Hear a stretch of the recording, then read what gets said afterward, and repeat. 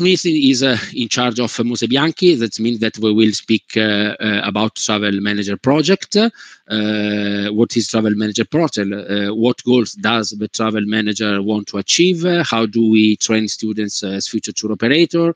Training future tour leaders and guides, skills for future travel reporters, new business idea, and creation and use of digital tools to enhance the project. The last meeting of our course regards the travel reportage. So what is a travel reportage and the characteristic of a responsible reportage? We will host Marco Bonuomo. He's currently in charge of Sardegna Liberté. It's an Italian tour operator based in Sardinia. But Marco traveled a lot all around the world in a responsible way by bicycle with his girlfriends. At the end, we will have another meeting, as I said. That means a meeting, a sharing of experiences. So each country has 1 hour to present examples of responsible tourism. What we suggest is to host people, not to speak you directly about project in your country, but if possible, to host the project leader or someone really involved in that project, because we think that it could be better. You have 1 hour, so it's up to you to decide if you will host 2, 3, or 4, for example, different projects. This is up to you. This is the calendar. We have made a little change, as you know. So we will start today, and in a more or less 1 month we will end this part of our project. At the end, just to remind that we will have 12 teachers for each partner school, 6 operators in the tourism sector. That means Betanias, Vizitrekiani, and in the future the Turkish tour operator, and 2 youth workers experienced in non-formal education and with a potential previous experience.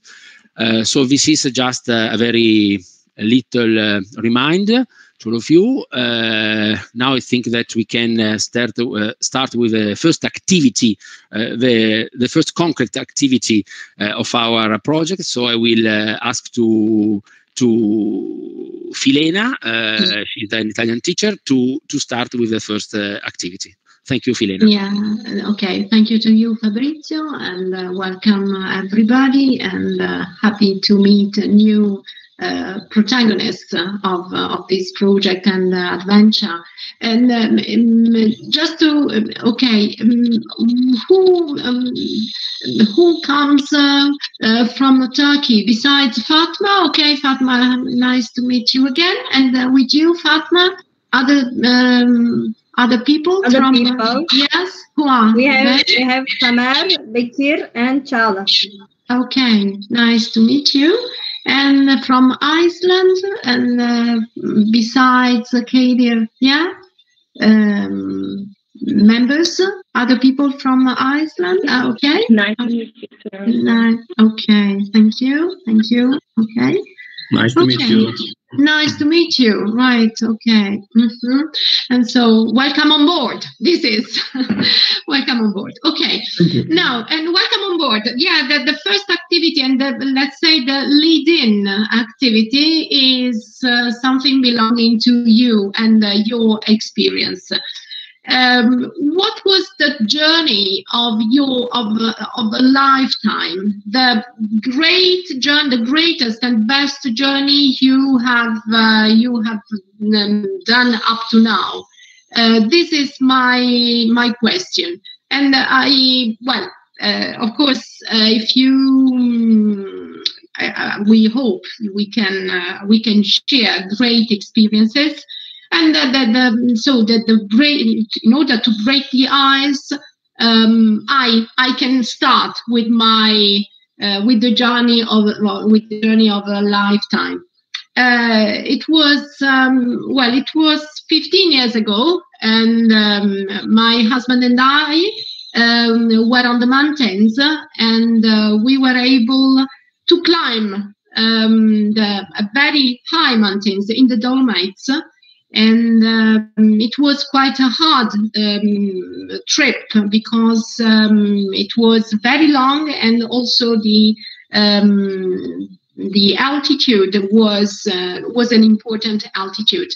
It lasted 12 hours, and on the way back to our car, it was very late, so we walked through the wood, but we were walking at night, and the moon showed us the way to follow. Otherwise, I'm sure we could have got lost, but it didn't happen. And then the following day, we woke up very early, and we could admire an incredible dawn. Believe me, the most incredible dawn I've ever seen up to now. Very romantic, but also very tiring, I must say. And this was the journey of my life. This was the journey of a lifetime. I think it, never say never, maybe in the future, even a better one.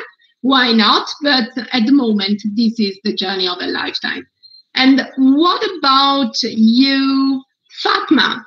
And then Fatma, you will, and then this is part of the game, and then you will name someone who's speaking after you.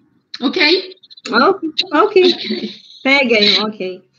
So 2 years ago, I had my first experience with eco villages. So it's another kind of, for me, it's another kind of responsible tourism. And I was chosen to this project, but I was too scared because it was in the middle of nowhere in France, and I didn't even know how to get there. But luckily, they picked us from the nearest town. And when I went there, I was shocked. I was telling myself, like, what are they? Are they primitives? And there was less electricity, and they were washing everything with their hands and using the machines very limited. And after spending there some time, I felt that I was really alive, because we were too much concentrated about our daily rush and trying to finish all the daily works, and sleeping with stress. And there, it wasn't so clean. They were sleeping with the spiders. And I remember once taking a shower with a grasshopper. It was kind of crazy, I've never imagined myself like this before. And I really felt that I was alive for the first time in that eco village in France. And while I was leaving, I cried a lot, really. It was really painful for me that I was telling myself I don't want to leave this place. And I was going to go there last year with another project, but because of the COVID, now we postponed it. I hope I will go there again, and I'm looking forward to it, really. It's another kind of experience I would like everyone to experience and share. So this will be my second project idea, I think. So we will see what I can do in the future. So let me choose someone. Yes, choose someone. It's difficult. Okay, Armbjörn, would you like to talk? Armbjörn, can you hear us? I think he's not available at the moment. Do you want me to choose another person? Yes, maybe. Okay. Yeah. Can I pass it to Norberto then?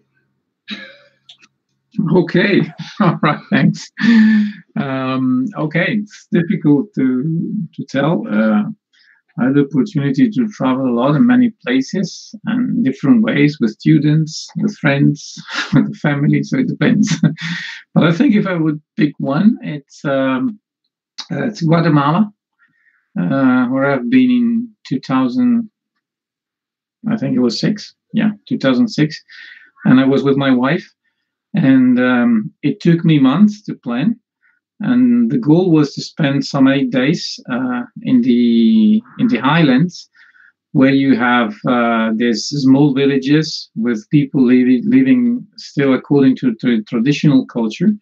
And I planned everything in order to follow their local markets. So there were a number of people that were moving around the highlands with their stuff, because they were merchants, and so they were actually doing one market after the other at a distance of 1, 2, or 3 days.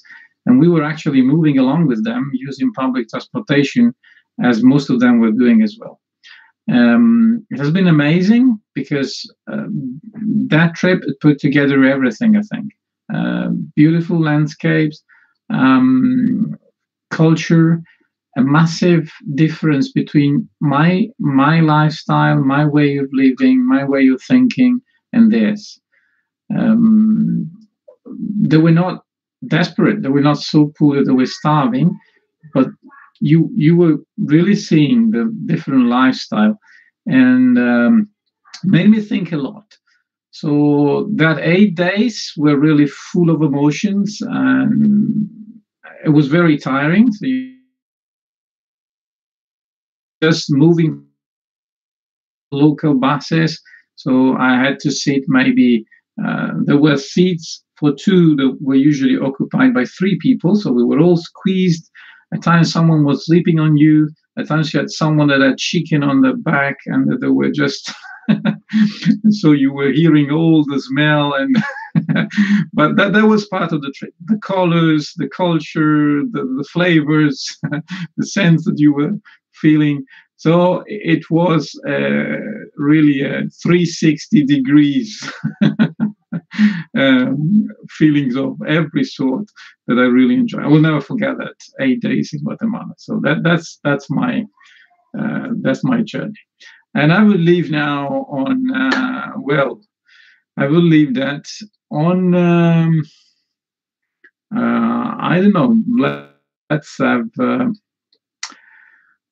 Tamer. Can I call on you, please? Okay.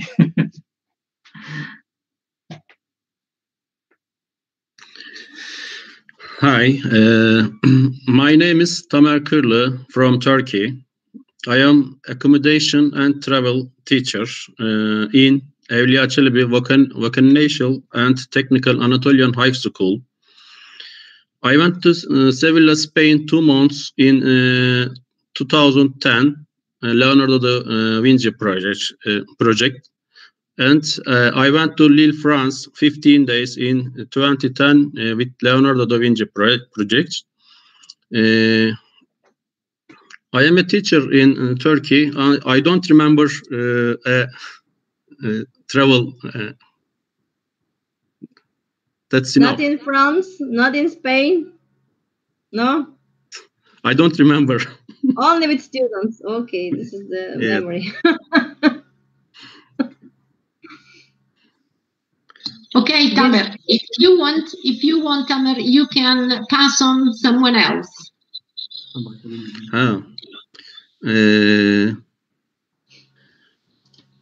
Porstein Sürmeli. Kim? Hello, thank you. Sürmeli. Oh. Okay. Sürmeli is Turkish, so it's a very good connection. Yes. But I'm a teacher from Iceland, and can I mention like a domestic trip, because I can hear that you are talking about.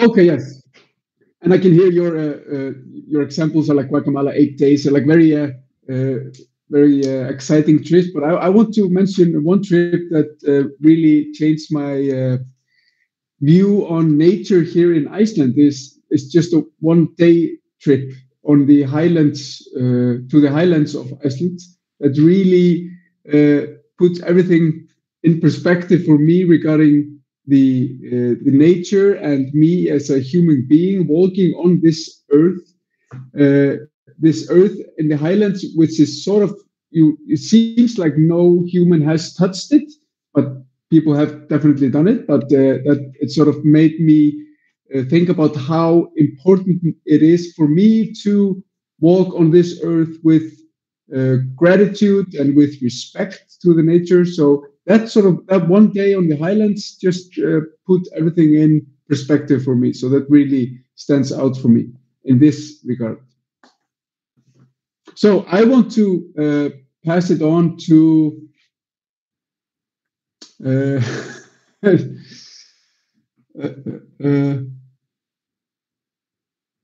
Becky.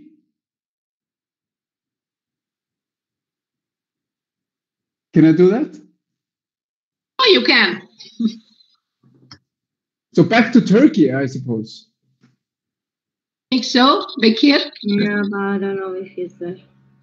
Bekir, your mic is mute. Your mic is mute.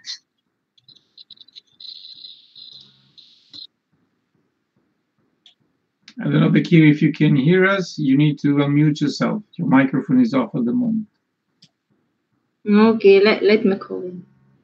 I don't know.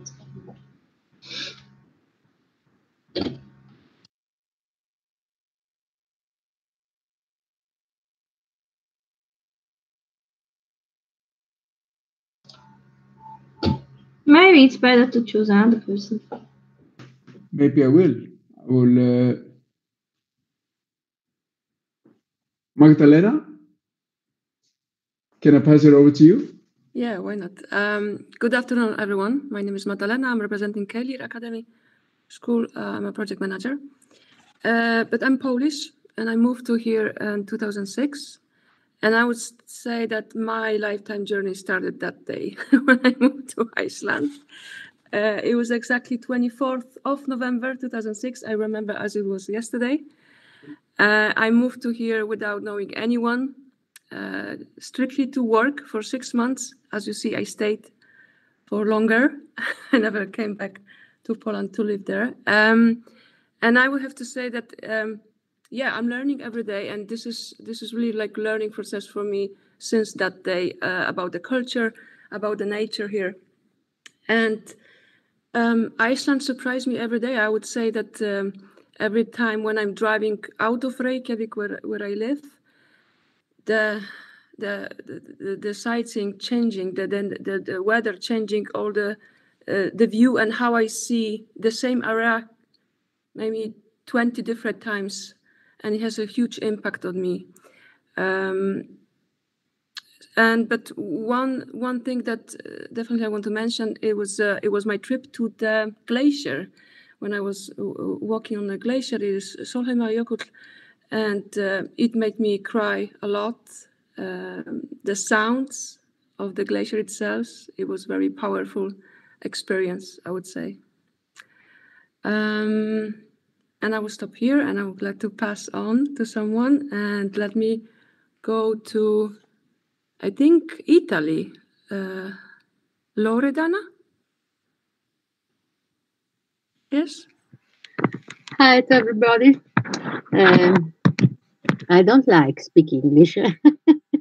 So I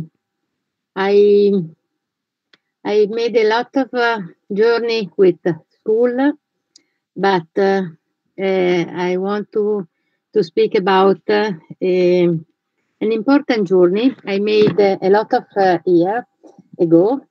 I went to Jerusalem, and with my husband and my friends, and visited the area of the land of Christ.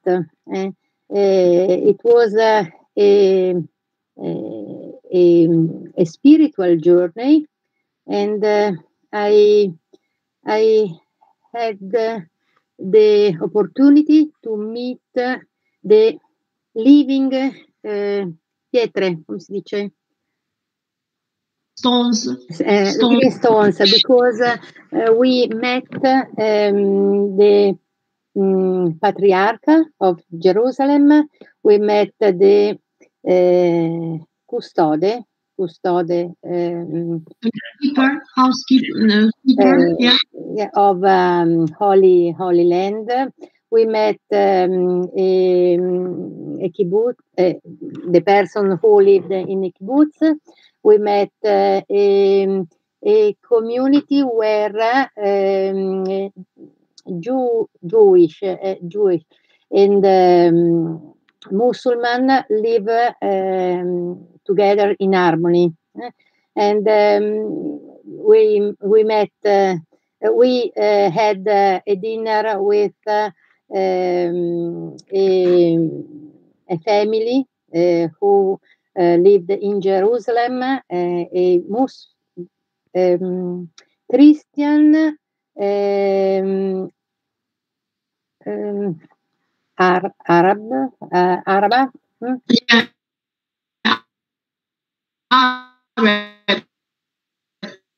Arab family, and who lived between Muslim and it was a very important experience because we met a lot of people, and I remember this journey with riconoscenza. Knowledge. Yeah. Okay. No, Loredana, knowledge of that land and the knowledge also how can people live in peace, though different, different people, and so tolerance, the value of tolerance in life. And so, Loredana, now who would you like to involve in this game? Annalisa. Can I turn my? Can I take my turn? Oh, Bekir. Okay, so let's go back to Bekir. Bekir, if you are ready, yes. Yeah. Annalisa, you can. Okay, thank you. It's not sometimes some problems may happen. So first of all, before telling about my first journey experiences, I want to say several words about this project. First of all, I'm an English teacher in my school, like Fatma. I would like to thanks to Italian and Icelandic partners as they are gathering us in the frame of such a project. Of course, I'm grateful to Turkish project coordinator Fatma for inviting us to work together in such a project. In past years, I got involved several European projects. We had good things, good experience. On project applications. We did good things with European colleagues. I must say, I visited the website of the WHO partners. Partnership profile is perfect as well. Each partner has a unique in their respective area. This project idea is, I think, it's perfect one. It's very suitable, compatible with our occupational area of our school.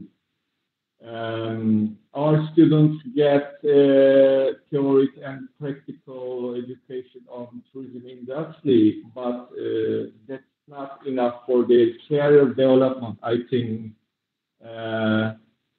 we are just offering vocational training under two categories: as hospitality and food and beverage.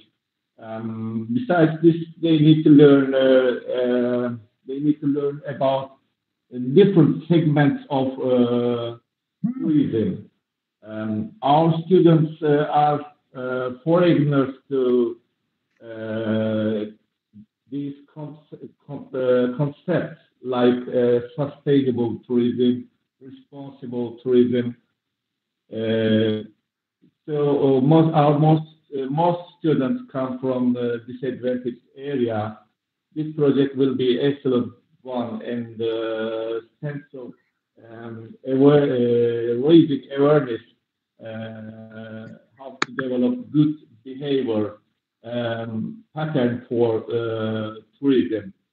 So the other things I must say, as we all know, Anatolian geography, many different cultures. It's a place, it's a crossroads where many civilizations and cultures come together. So all cultural and historical richness must be reserved by next generation. I mean, this project will give answer for the need of students. I think it will be a successful study. Good luck for every partner for the next studies. Now, as to my first journey experiences, it was 14 years ago. It was my first European project. It was the name of the project was similarities between Slovak humor and Turkish humor. So it was a good project. It was my first project. It was my first experience. We hosted 15 students from Slovakia. During the implementation of the project in Turkey, everything was all right. But when we went to Slovakia, there was a good timetable for our students. But one of at one they arranged tracking for our students. It was so interesting. Our students are pregnant to some rules. They are the Slovak coordinator. Many times warned our students within the tracking activities because our students was taking place in a journey first time. They were unaware and environmental issues. Many times they stopped and warned. Somewhere beautiful. Somewhere we took a break. We took a break somewhere beautiful. Some students they warned again. Don't do that, please. Don't kill the fish. There is a river flowing through beautiful trees, But some of the students take a stone, throw it to the fish, and kill two fish. Mm-hmm. Bekir, sorry to interrupt you. Bekir, sorry to interrupt you. Will you? I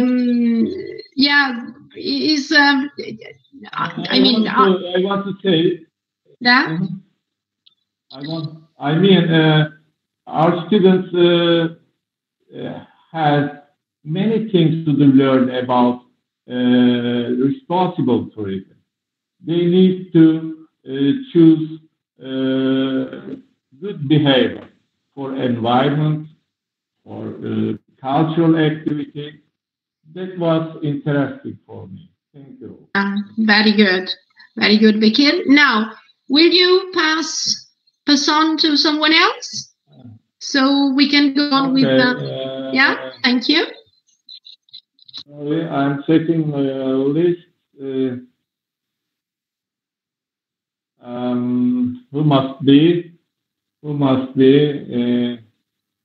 Magdalena Maria.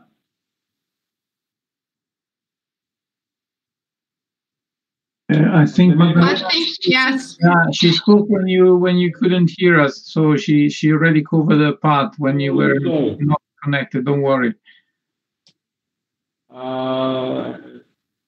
Theodore R.O.U.T.E.S. Who is last? Sorry, Vicky? Byron Erlington. Okay, Thor. For you, yes. I found one. Right. I think you're talking to me right now. Thor Erlingsson, everybody call me Thor. Hello guys, I'm from Iceland, and when we start looking at responsible tourism and our experience in that field, there's so many tips that come into mind. But I'm just gonna have it a short one. I'm really trying to choose if I should choose Iceland, Italy, or Peru. But I'm gonna jump to Peru now for a 8-day trip. I went to Peru with a university that I was working with in US, and we went to Machu Picchu to see how they did everything up there to keep the place responsible. It was amazing, and what really stands out of that trip that really made it something was all the awesome, great food experience that comes with it, and that's got me to think a lot about how can we do better in tourism all around. It really doesn't matter where we are going in this, we always have to be responsible. And thought a lot about that. I'm not gonna have it any longer, so I'm gonna say I think I say Kaklakaya. I'm not sure. You mean Chala? Chala. Okay, this is how you pronounce it. Chala. Chala. Yes, that's true. Chala. Okay. Hello again, everybody. I'm from Turkey. I'm an English teacher, and I'm Fatma. And when it comes to the journey of my life, I can say that I was an Erasmus student too when I was at university. I lived in Poland for like 7 months. Actually, I had some experience to see some of the cities there. By the way, my internet is bad. I don't know if you can hear me. Yes, we can. We can. Yes. Yeah, sure. Okay, I'm happy.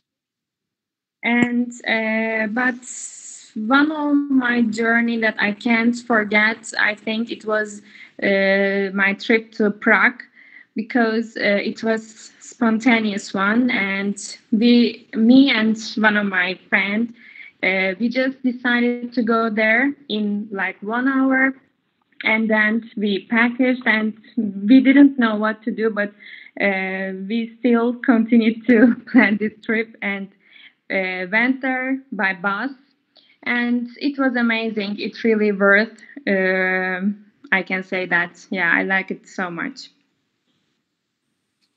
Okay, Chala. Then pass on to. I think now I need to choose someone, right? Right. Okay. May I say?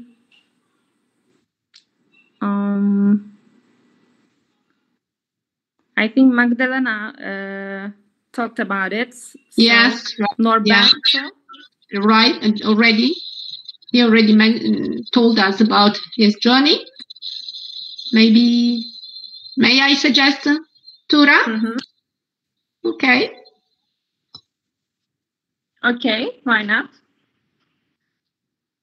Tura, thank you. Hi. Yeah.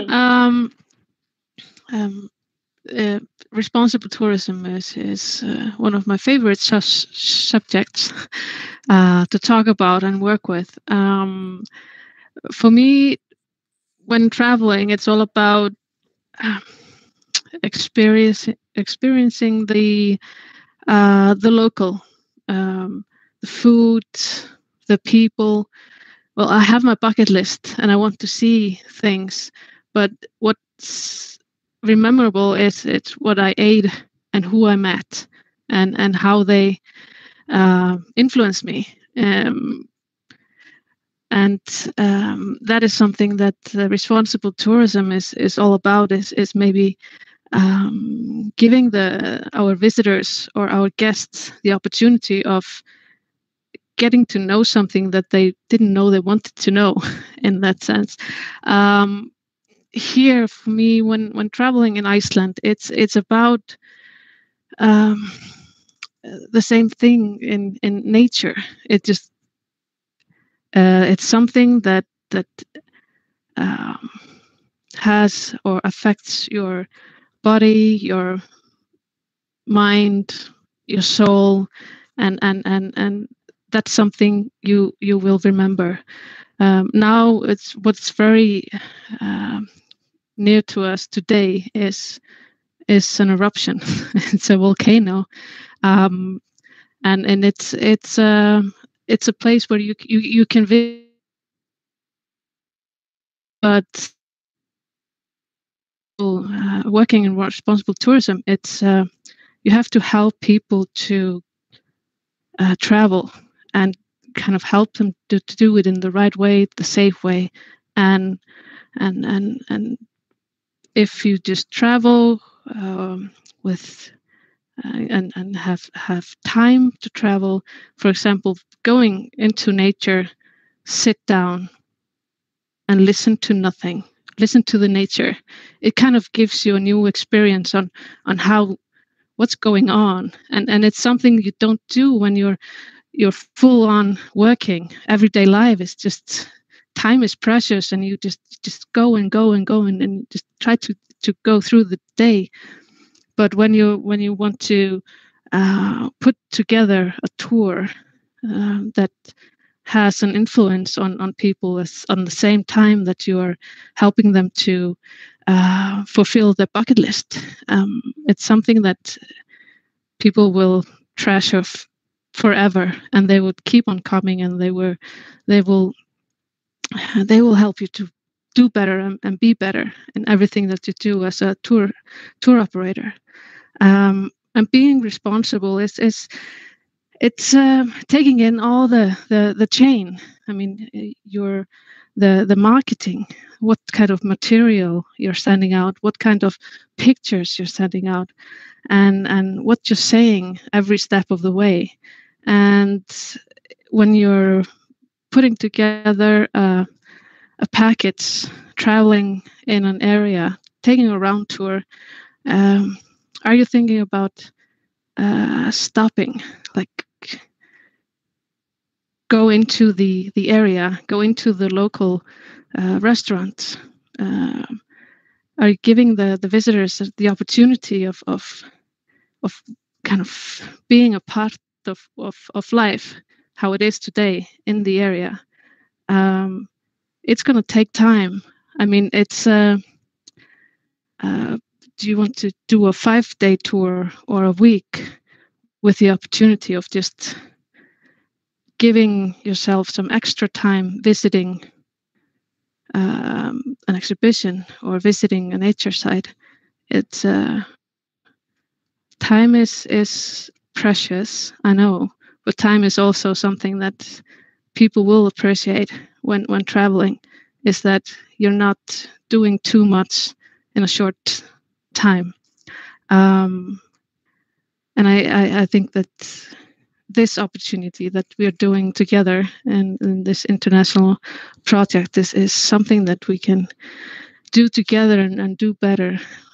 We have to start somewhere and to change the world and to change behavior. So it's crash course. I'm not asking for much, just changing the world. Okay.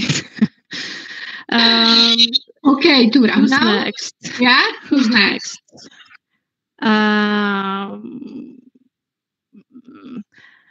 know Arpin is left. Is there someone else? No, I'll take it. You want to take next? Yeah, yes. Hi there. Hi, folks. Yeah. And here are the results from the Icelandic jury. Now, I actually want to continue with what Tura was talking about, because, and just from my own experience, because usually up until now, because I've traveled quite a lot, I've been traveling between A and B. I go from my place to the place of destination, and the travel period is something that I've ignored because I'm just trying to get as quickly from place A to place B as possible. That is until, and I want to build on what Tura was talking about, that is until I walked part of the Camino de Santiago last year, actually in 2019. Because there the travel itself is the journey between A and B. It is not the place of destination. It is not the end goal until you obviously arrive in Santiago, but it is the traveling every day, the hiking. It just gave me a totally new perspective on the meaning of travel, because we are so focused on the ideal place that we're traveling to, the sandy beach or the palm or the swimming pool or the snowy mountains or something like that, that we ignore, and we lose focus on how important the journey is. So that was a revelation for me, and I think it relaxed me that it was okay not to think always about the destination, but just to enjoy the moment. But it also gave me a chance to experience both culture and people along the way, which is kind of responsible tourism, I would think. So yeah, that's my take. Who's left? Is anybody left? Italy. Italy representative. Italian representative. Vincenzo is still pending. He disappeared from the screen, but he's there. Vincenzo, it's up to you.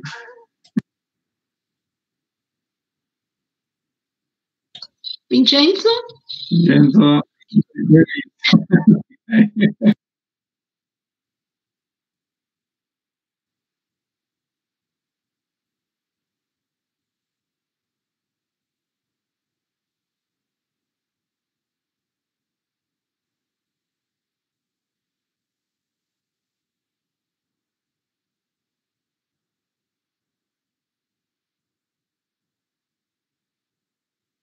Only one wife. Oh, come on, let's talk about it.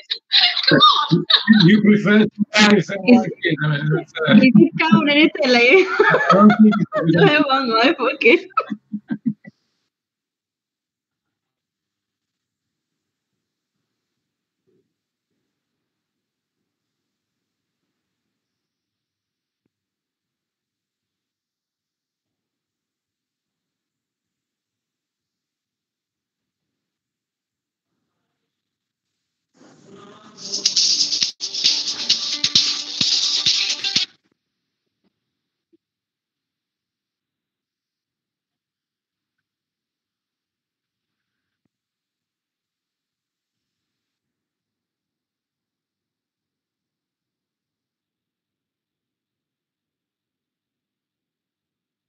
That's it. Vincenzo, will you tell us about a spatial journey, a spatial experience, or would you like to pass on to someone else?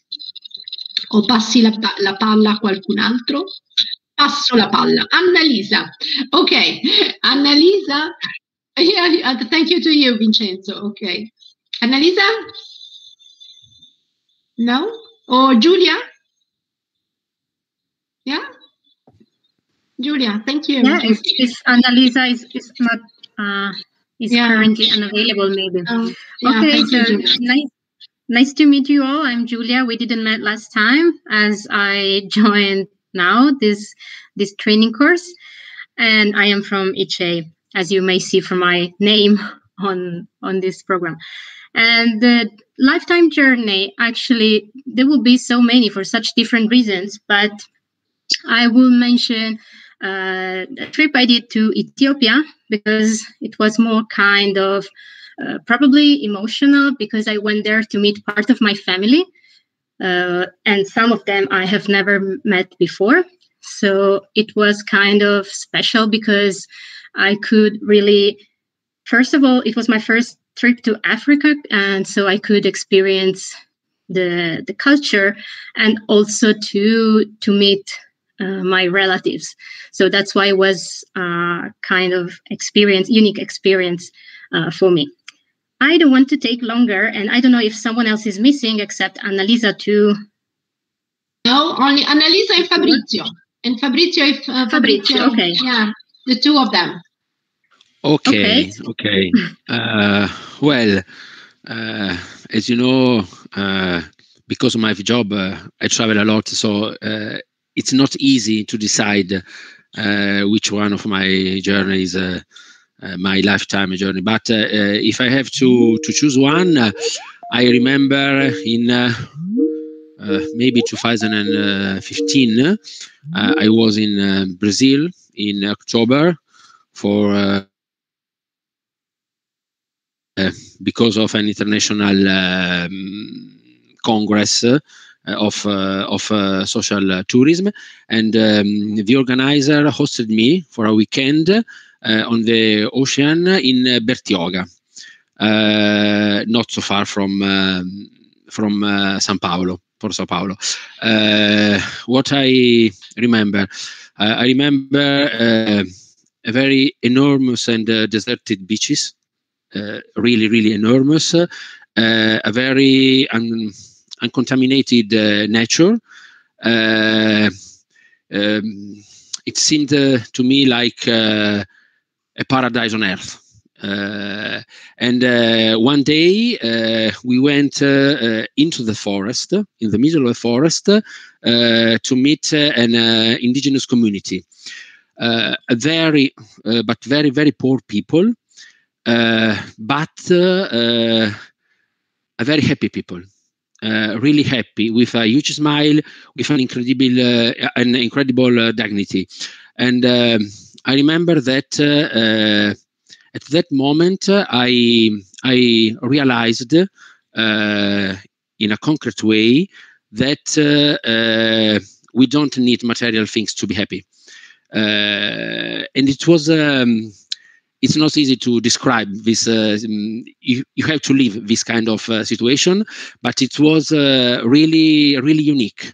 So I know that we need not only material things, but different things. But when you see the concrete life of people, young people, old people, men, women, and so on, living together into a forest, more or less without nothing, it makes an incredible impact. And so if I have to choose, I choose this kind of journey. Okay, thank you, Fabrizio. And if Annalisa is available, good. Otherwise, I think, Fabrizio, we are perfectly on time and punctual. So if you want, you can start with the following section. Okay, yeah. Fabrizio. Okay. Fabrizio, sorry, just one thing that I forgot at the beginning. Of course, I kindly ask you to keep your microphones in mute mode when you're speaking.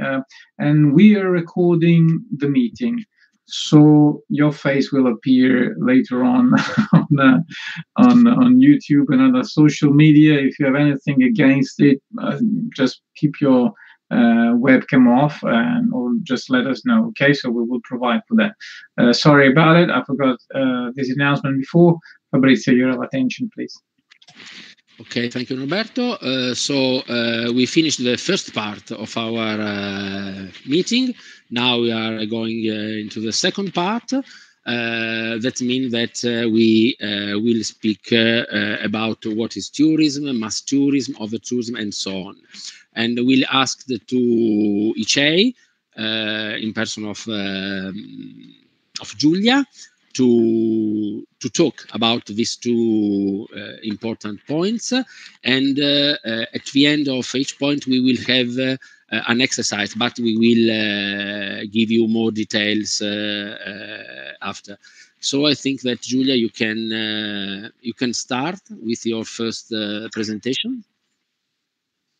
Thanks a lot, Fabrizio. I don't know if you can see my screen or not yet. Maybe in 1 second. Okay, if you have, I mean, technical issue, please stop me so we figure it out. So I would like to welcome again everybody. Now we will start to go a little bit more on the subject of this meeting. But as you know, this is itself is a journey, this training. So we will start with some basic ideas. The aim is not to going very much in all the details, but to think about some important features of tourism and to go towards responsible tourism.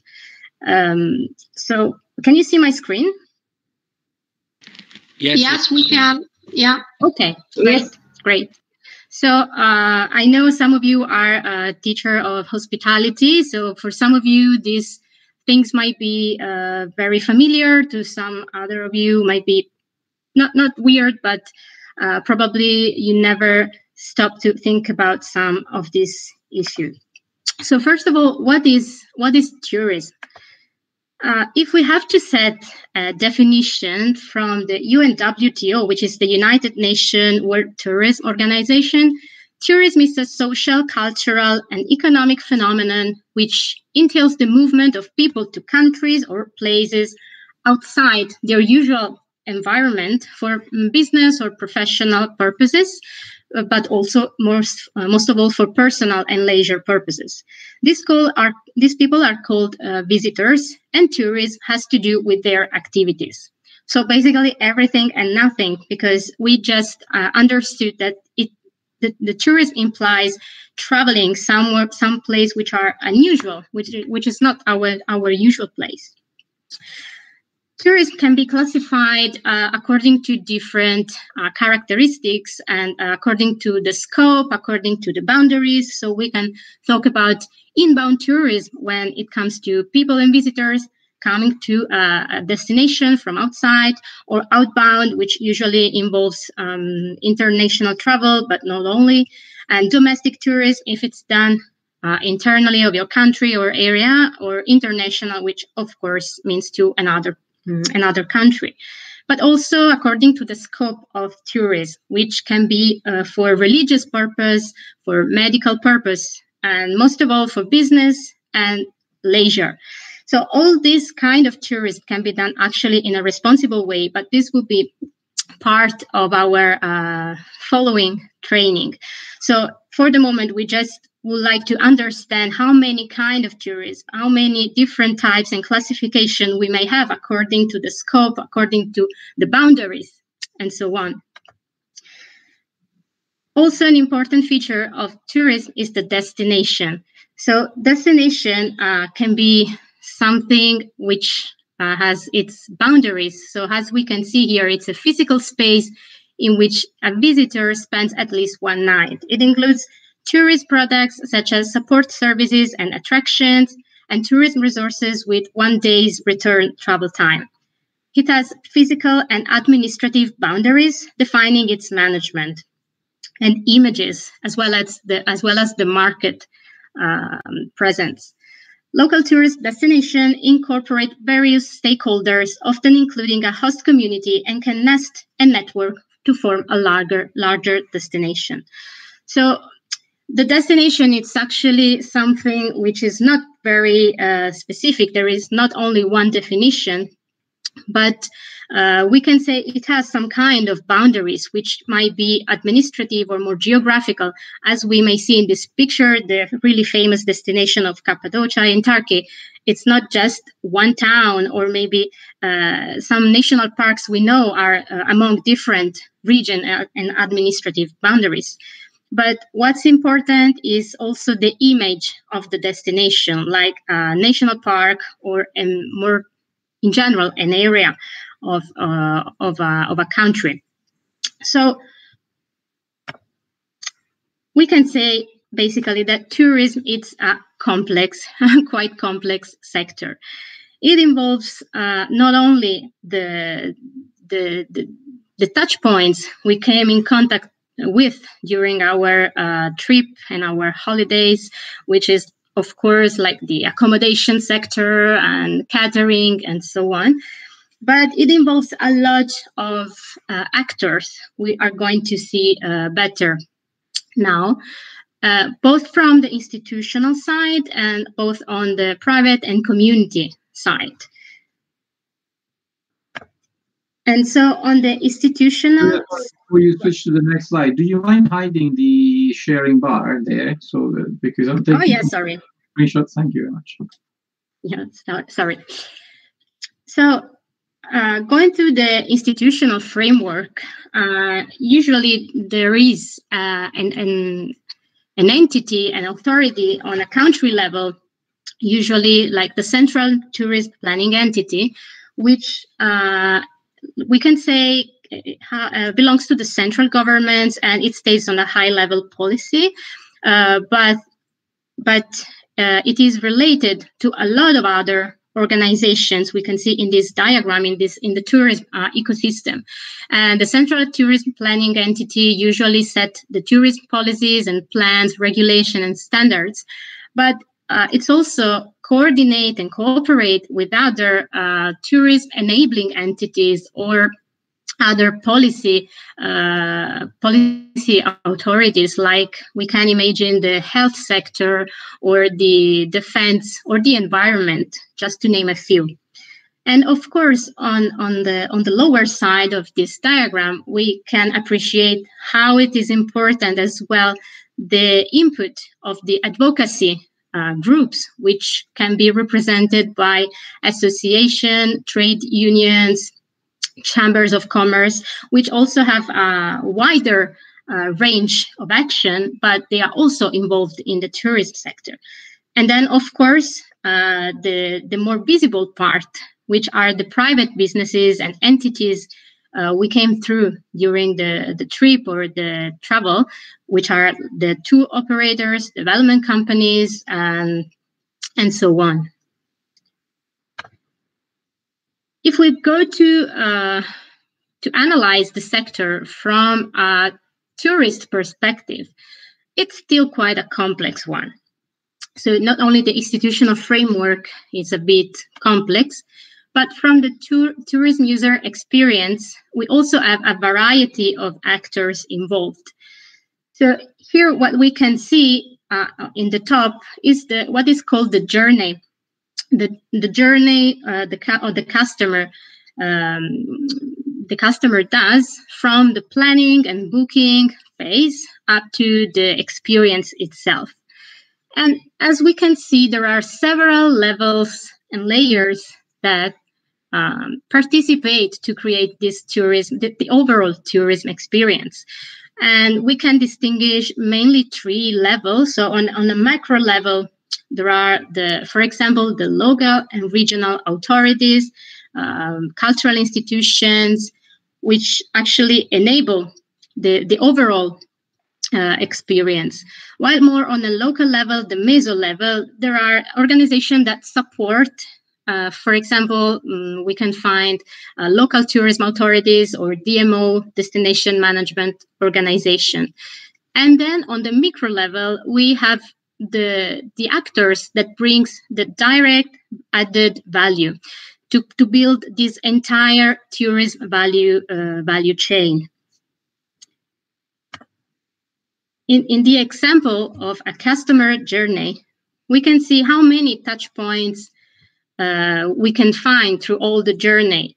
So starting from the planning and booking phase, for example, what the customer, what the tourist in this case, come in contact with are, for example, blogs or maybe online magazines, social media, and information.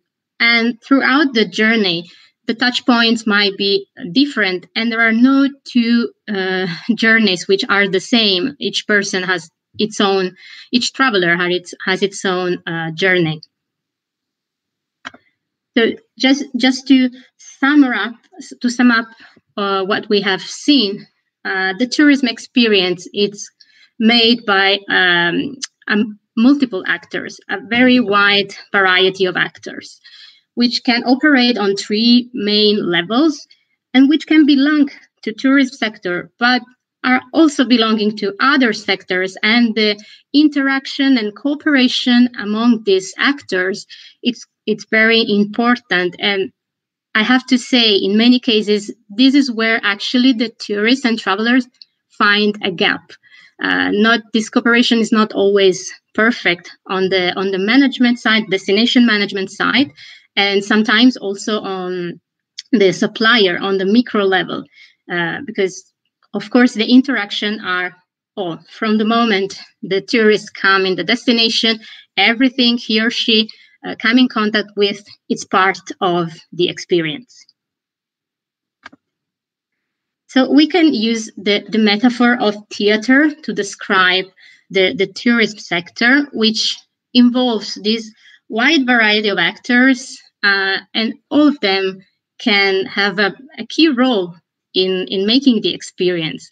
So even those that we may not see, like waste disposal services or resource management, which are really, really important in the tourism sector, are all enabling the tourism experience and the sector itself to exist. So I will stop for now. As you can see, I did not, as Fabrizio was already sharing. We will now have a more practical activities also to warm up a little bit. And some of you, if not all of you, because I didn't have all the email addresses, should have received a brief exercises.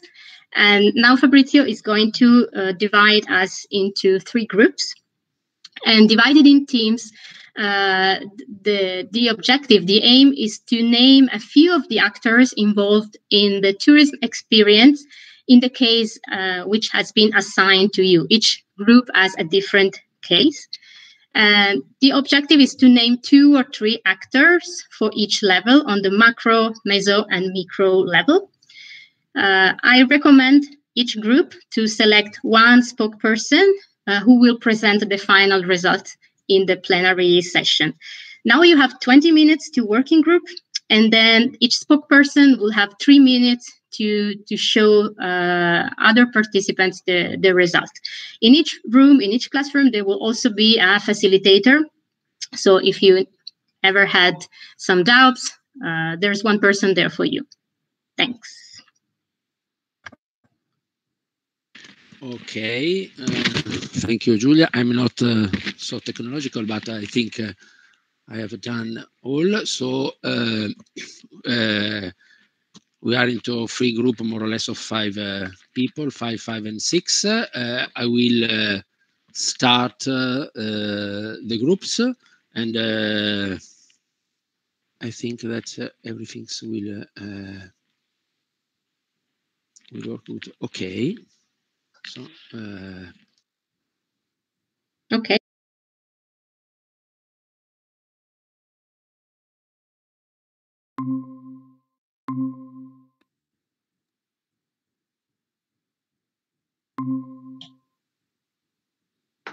Okay, so welcome to this group. I've been assigned as the facilitator, so the moderator. So I'm here to help you, and then we'll see what is the. I think you have already received your assignment. Have you? Nope. Okay. Then because it was, I think they sent it by mail, but let me check on that, and I'm back to you in a minute, okay?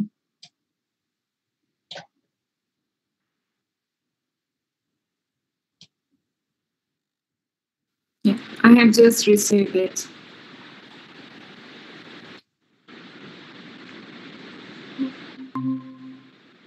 Okay, sorry.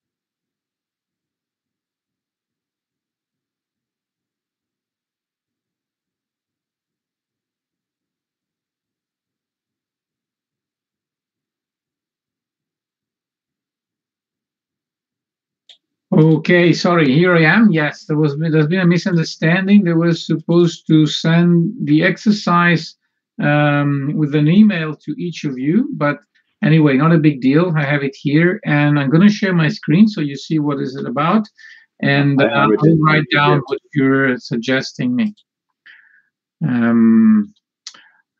Well, here it is. Okay, so this is the exercise. I'm actually reading it for the first time as you do. So this is actors mapping in tourism value chain 2. Divided in teams, try to name actors involved in tourism experience based on the case assigned. Try to name 2 or 3 actors for each level, macro, meso, micro.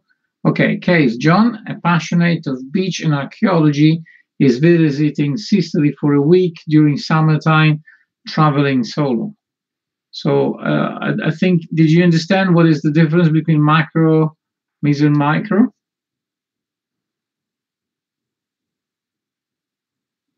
Feel free to say yes. Please. Oh, sorry. Okay, sorry. I couldn't hear you. Can you repeat for it, please? Can you give us an explanation of macro, meso? Yeah, of course. It is. I again can share with you the slide that was presented before, since that will result in a better understanding for all of you as you follow through. Here I am. We're gonna present here. Okay. So now you're seeing the slide that was presented before. With macro, we mean the national tourism authorities. Okay, so national environment, culture, healthcare, communication and transport, national parks, trade unions, NGOs, etc. With meso, we have local tourism authorities, municipalities, and the local associations that take care of it. So waste management authorities, law enforcement, hospitals, regional parks, museums. And then with the micro, we mean tour operators, hotels, bed and breakfast, taxi drivers, tour guides. And so these are the supermarket, post office, local transport. So this is the distinction between the 3 areas. Now we have John, passionate of beach and archaeology. So 2 very different things, that goes to Sicily for a week. Okay. So we need to now name 2 or 3 actors for each level. We can just have a sorry, now I'm gonna get back to the former sharing.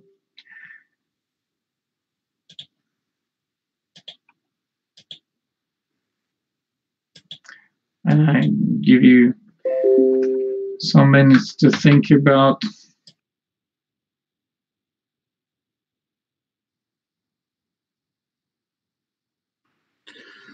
Example, macro airports, Norberto.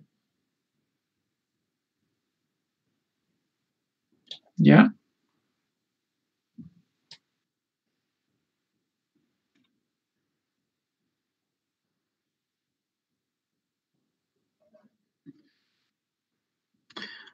And micro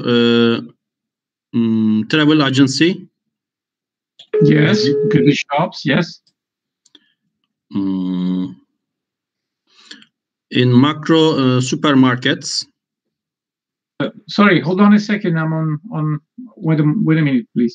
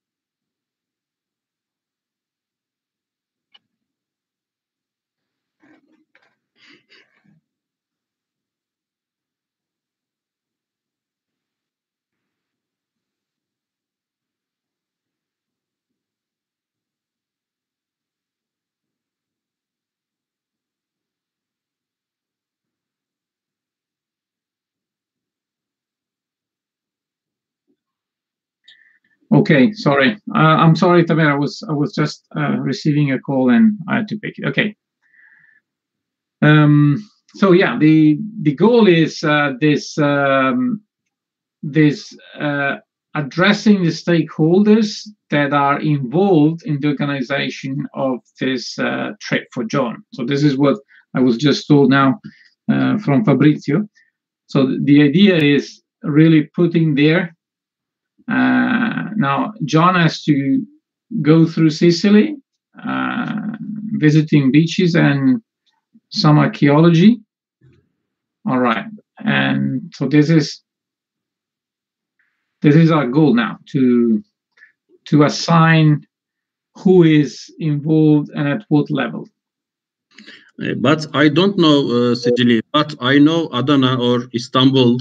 Okay, well, it's very similar. So you're not far from it. I think the names of the archaeology sites will change, but there you are. You got it. In macro airport, because we are flying and okay, great. to Sicily.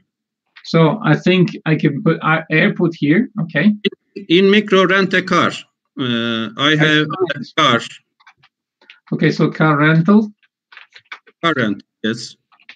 Okay. Because I have go fly and I have a car. Excellent. In micro. Yeah, good. And hotel, macro or micro, which one for you, Norberto? The hotels, they mainly go into the micro area, because usually, unless it's a big chain that maybe involves the whole land, but no, it's usually so. I would put it here, like, and there's no way to put more than one, so we put here hotel, or let's say bed and breakfast. Okay, B&B. So it's always there. Maybe, pardon. Maybe macro deluxe hotel, micro, apart hotel. Yeah, I think the idea is I'm not so acquainted with that.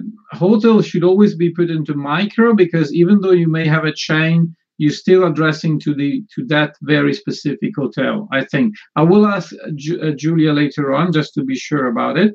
But maybe if you have like a big chain in, I don't know, in Turkey, and then of course maybe that chain could be put as a regional, as a meso, I think. Okay, I think in meso we can think about something that is related to the whole region. I think restaurants. Yeah, restaurants I think are always okay. Yeah, I think are always there in the yeah. Because lunch and dinner. Sorry? Lunch and dinner, because. Yeah, okay. So lunch, we can put it restaurants, etc. Okay. So I think we need to think out about the macro and meso, because yeah. So we have car rental, meso, macro.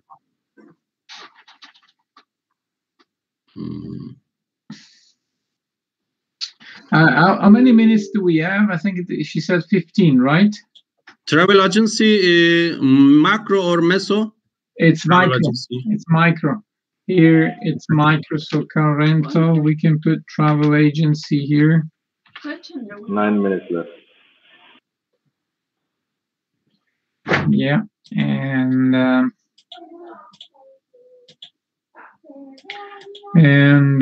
I want to trip Sicily. Yeah. Example, museum or another travel things. Okay, and I think that if we speak about the museums, I think if the organization is regional, they could be put into the meso. Okay. Yes. I think, I'm not too sure, but like okay. We can just call it tourism regional tourism office. City tour, maybe. Sorry? City tour. Sicilia city tour. Ah, okay. Trip, yeah. Trip. Okay.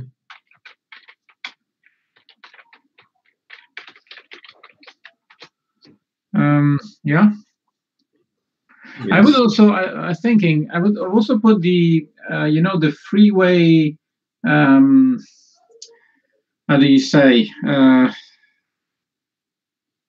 the freeway agency. I don't know if it's an agency, if it's a company that because I rent a car, but then I need someone that takes care of the streets and everything. Road Association. Sorry, road? Road Association. Okay, so it's road patrol. Yes. What is the last word? Okay, road patrol. Association. Okay. I think this could be put in the meso. Okay.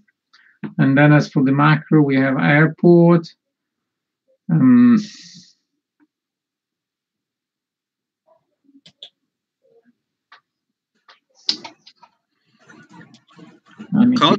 Cultural ministry.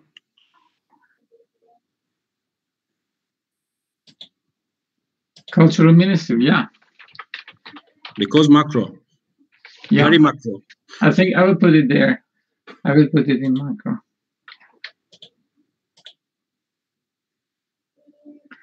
Okay. 2, 3 actors for each level. We may have, okay, I think we're done, unless something better comes up in your mind, but we have at least 2 or 3. We have an airport, the cultural ministry for the macro, the regional tourism office, and the Sicily City 2, road patrol association, and car rental, travel agents.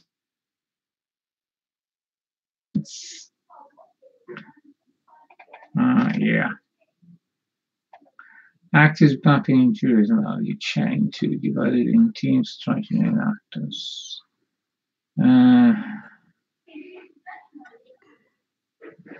I don't know if they want us to be specific or general, but yeah. Let me check on that. Just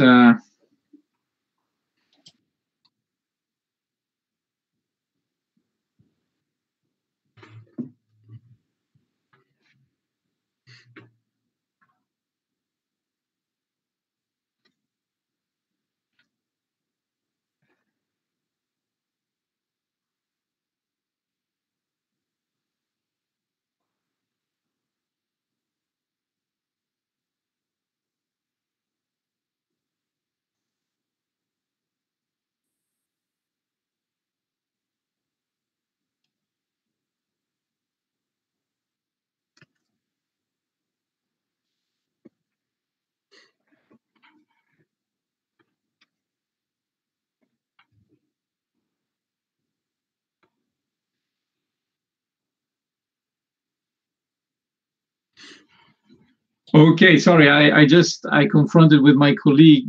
She too is doing it general, so we don't need to name the specific hotel or restaurant or so forth. So I think we're done. Any other idea? Something? Okay, good. For real, I just love the way you put the logo behind you. That's fantastic. It can become a pattern for the future. Yes, Tamer.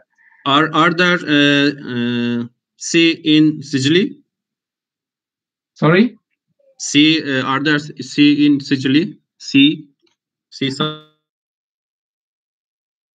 Maybe a ship tour. Okay. Maybe 1 day or 2 day ship tour. Yes. For this, then we need something like, then we can put car, or even we can put it like boat. A boat tour, yes. Boat car rental. Okay. Yes. So this could be nice. Yes. Okay. That is, yeah, I think. All right, and we have 3 minutes left, but I think we can get back to the main hall if you want. And okay, just let's decide who's gonna speak for us. I don't know. For it, would you like to represent the group? Not this time. I have to be listening a lot in the rest of the day. So no problem. Next time. Okay. Chagla, sorry, the pronunciation is not correct. Would you like to? Well, then Tamer, we'll leave it on you. The Chagla, maybe she's not listening now. In macro, very big airport, cultural ministry, and I don't remember macro. What's this? Yeah, macro are everything that is national mainly. So like national tourism authorities, national environment, culture, healthcare, communication. Yeah, see. And yes, national parks. Yes. Yes, macro national park. Yes, Good, very big. National park, so that it could be.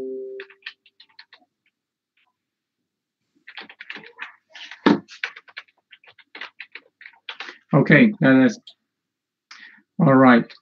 So I think that is it. Now yes. Yeah. By the way, my internet is bad and I can't hear you sometimes. I would love to present it, but I think I'm not so master of these subjects now. Okay, no problem. Don't worry.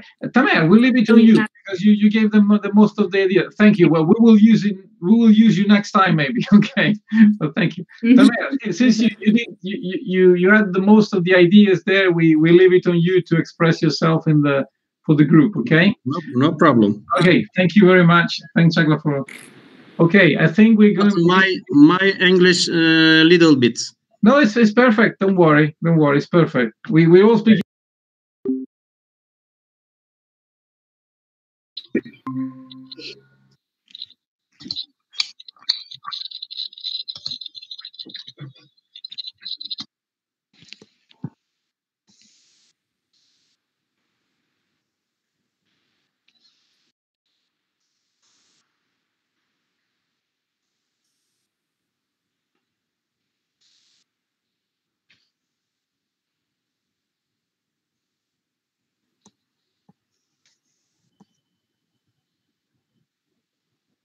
Okay, we are all back here, I guess. Yes. I'm sorry if it was not clear enough, but anyway, there are no right or wrong answers. This was just to think about of how complex is what for us is maybe just a few days trip. If each group would like to present the results, we can start with I don't know who are the spokesperson. I don't know for group, but the group I was with is Magdalena. Who are the other spokesperson? For our group is Tamer. Tamer. And the other one? Yes, where is the slides? And can I look?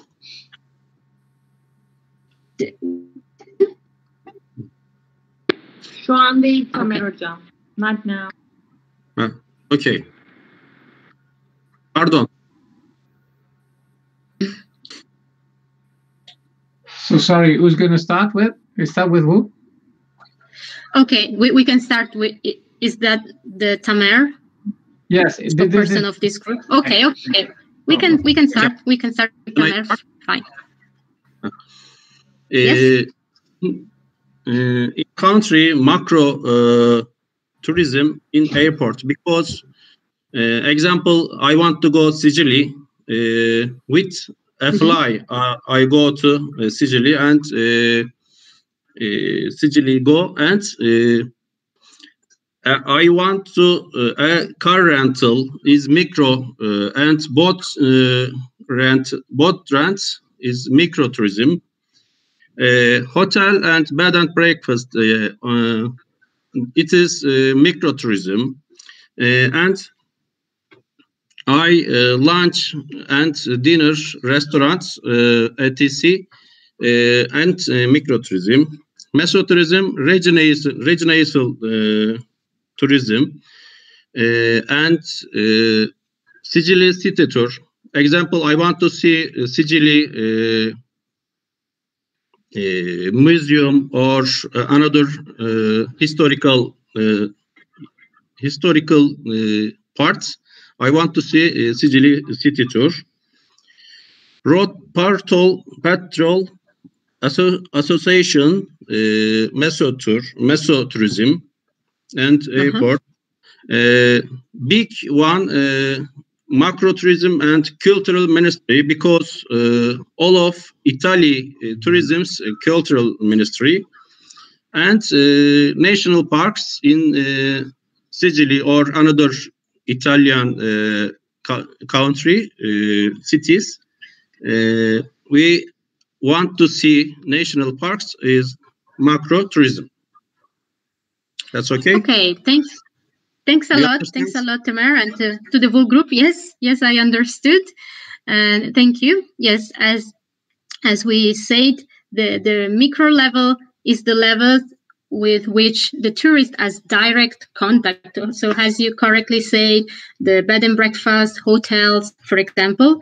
And the macro level are the actors which enable the experience, sometimes even if we don't meet them, like the culture ministry, for example, which is correct. And on the meso level, there are, let's say, halfway this kind of authorities.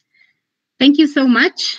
So we can go through the next one for Magdalena. Yes. Great, thank you. Let me just try to share the screen. Oh, where is it? Is it here? Yes. I think so. Is it going? Okay. Yeah. Yeah. Okay.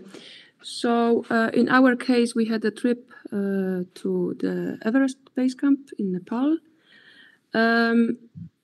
According to our group, the macro actors could be on the national level, would be national authorities, and also that counts as an embassy as well. As you probably will have to apply for a visa, for example, you have to get to there. So airlines could play also the the role in the process on a macro level. Meso, we mentioned local authorities, marketing agency for the area, for example, and on a micro, that would be all the tour guides that are hiking with the tourists to the place, tour operators, all kind of travel agencies, also local community that the tourists engaged with during staying in the spot, like accommodation, some stores, food, beverage, or. But I just came to. I think we can also mention other tourists on a micro level. Yeah, that's true. They are the people who the traveler come in contact with. I specifically appreciate the emphasis on local community, which is made of service provider, but is made of just citizens and local villagers you may meet along the way, which also made your journey the one of a lifetime, or maybe not. Everybody has a key role. I don't know if some of you ever experienced while traveling somewhere and maybe just ask someone for information along the road to receive a very nice and kind answer or a very bad one. That's also part of the experience. So thank you so much. And we go through the last one. Well, what about for group 2? I can share my screen. Who wants to comment on that? From group 2, Fatma or Annalisa or Borsin or Tura. I can share it. I can share the screen if you want. Or no? Okay. I share and I comment on that. I understand. Yes, please, yes. Okay. Just a second, ma'am. Okay.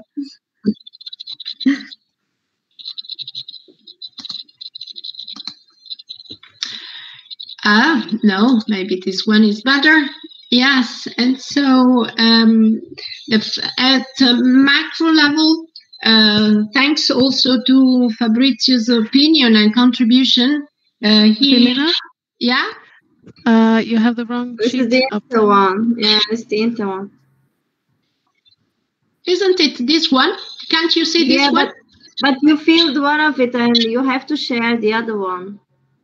Yeah. You remember you filled one of it. No, sorry. This is because the version we can see is empty. But Filena, if you want to just tell us, even if we don't see on the screen, that's also fine. Okay, thank you. And so it's at macro level, it is we thought, thanks to Fabrizio's contribution also to health system, it's essential if we think that our destination is Thailand, because the case is that there is a couple, and they are a senior couple, who enjoys a relaxing culinary holiday in a warm climate. And therefore, they decided to spend 1 month in Thailand. That's why it's essential at macro level to know about health system, and embassies at macro level can be helpful, and also promoting organizations, promoting tourism promoting organizations.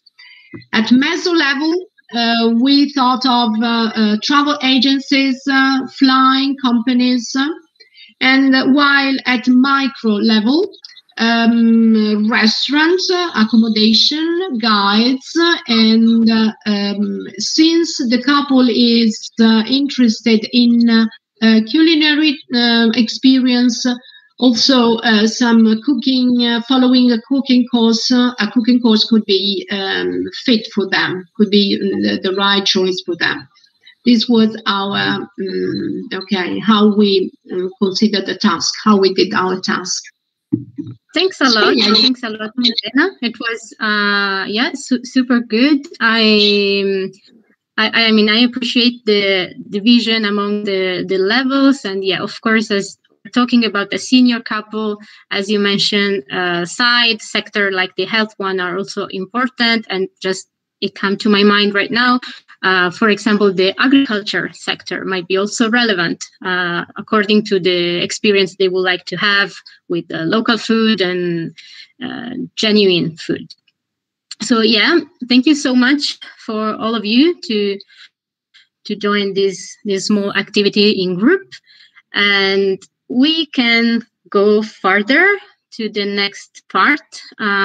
It will be, from my side, it will be quite brief, and then we will have another small group activity. This time you will be divided by country because of the theme we are facing. I would like to share the screen so we can move forward. Of course, if you have any question, please to ask me now or later on. You can tell me when the screen is visible so I can go on.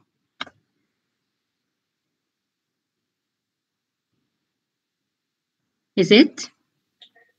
Not yet. Not yet. Not yet.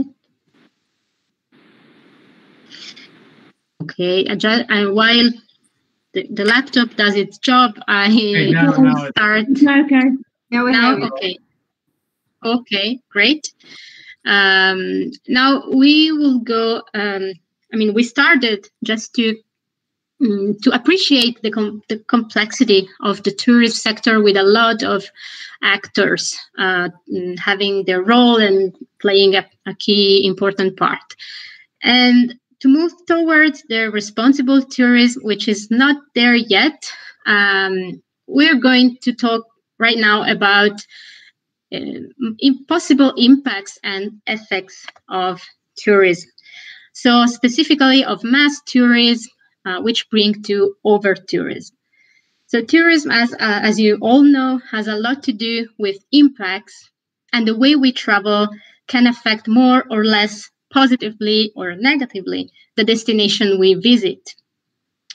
Respect is a big important part that each traveler can operate and can travel with this kind of spirit and attitude.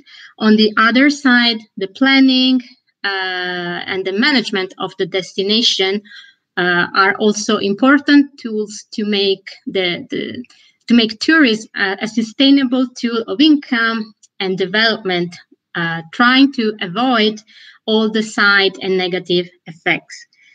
I would like to ask Annalisa to support me now in sharing the video. So I guess I should interrupt my presentation for one moment, and there is a... Okay.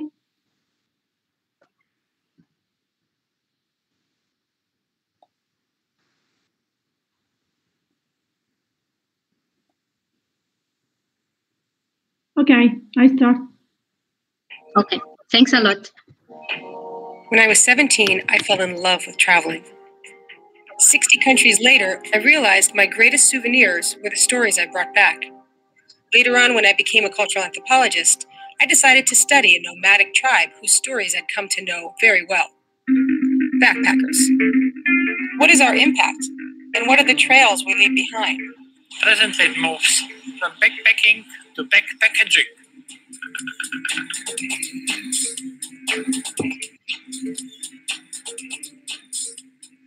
I was tired of following the backpacking trail. It was, to a certain extent, a bit of a herd mentality.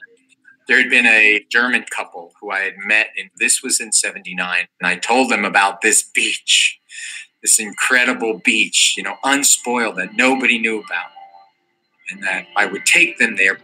But, you know, I asked, whatever you do, don't tell people about this place, because, you know, what will happen is backpackers will end up going there.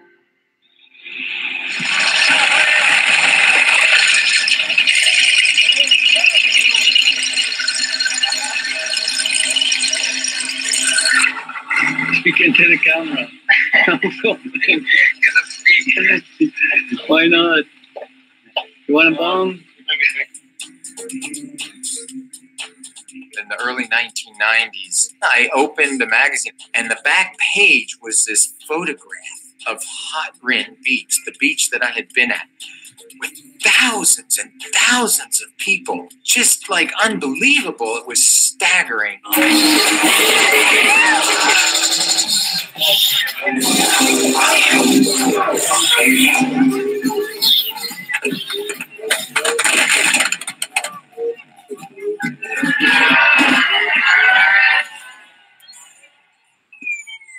And somebody had said to me, hey, you know what? The minute you tell somebody, do you realize in 10 years and 15 years, Hot Rin is going to be the site of the full moon party? There's going to be 10,000 people here. Some of them are going to be dying of drug overdoses. There's going to be litter and trash all over this area.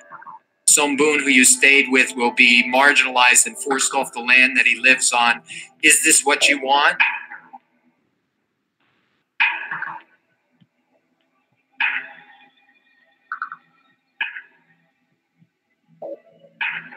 Cannot make plan again. Maybe other place, huh? In Hatin cannot. It's too late. Too late. It's okay? Thank you, Annalisa. Thanks a lot. Yes, this short video was taken from a documentary called Gringo Trails, which is focusing on the over-tourism, all its side effects. I think it's quite impressive to see this example, which is probably, yeah, it's the worst one we can see, because there are a over-tourism situation probably in the range, but hard to go that bad, probably because of the effects on the environment and the effects on the community, on the local community. So I guess there is no need to go more in details of the mass and over tourism when it becomes actually a collateral effect itself. So without bringing benefits to the community. So to raise awareness to the traveler, it's also part of the community, but also of all the small actors in the micro level we have seen before. So it's also their key role to raise awareness and to make the traveler to behave more with consciousness. So one of the simple and funny example we can find in many countries are a list of do's and don'ts, which are trying to, in a very simple and quite funny way, to raise awareness about some specific cultural characteristics of the destination, or some other important behavior that might not be the usual ones for the visitors, to act more respectfully, thinking about the destination. So we can see here a few examples, for example, from Myanmar, where one of these suggestions is don't point with your foot, because in Myanmar it is conceived as a bad, as a disrespectful, which might not be somewhere else. Or maybe in these other examples we find for Bali and Thailand, there are other good recommendations, like do show respect to the king and the royal family. That might seem maybe not relevant for someone probably coming from a country without the royal family, without the royals more in general, or for a culture very different than the one we're visiting. We might be unaware of some useful tips, like not to drink the tap water, because it's not the same all over the world. So for the next group activity, you also have another file, and divided in teams, this time by country. List down a few do's and don'ts for your destination. You can choose the destination you are referring to. It might be the country itself, or it might be your own specific area. So you can type in the file. My recommendation is to try to focus on specific aspects of your destination, which are very important in your culture, and which you think they might be relevant recommendation for tourists to encourage to adopt a good behavior. Now you will have 15 minutes for group, and again, I ask you to find one spokesperson for each group, so you can then present the results. This can also be a relevant list when each of the team will, we hope in the future, will visit the other countries within this project. If you have any question before we divide into groups, please.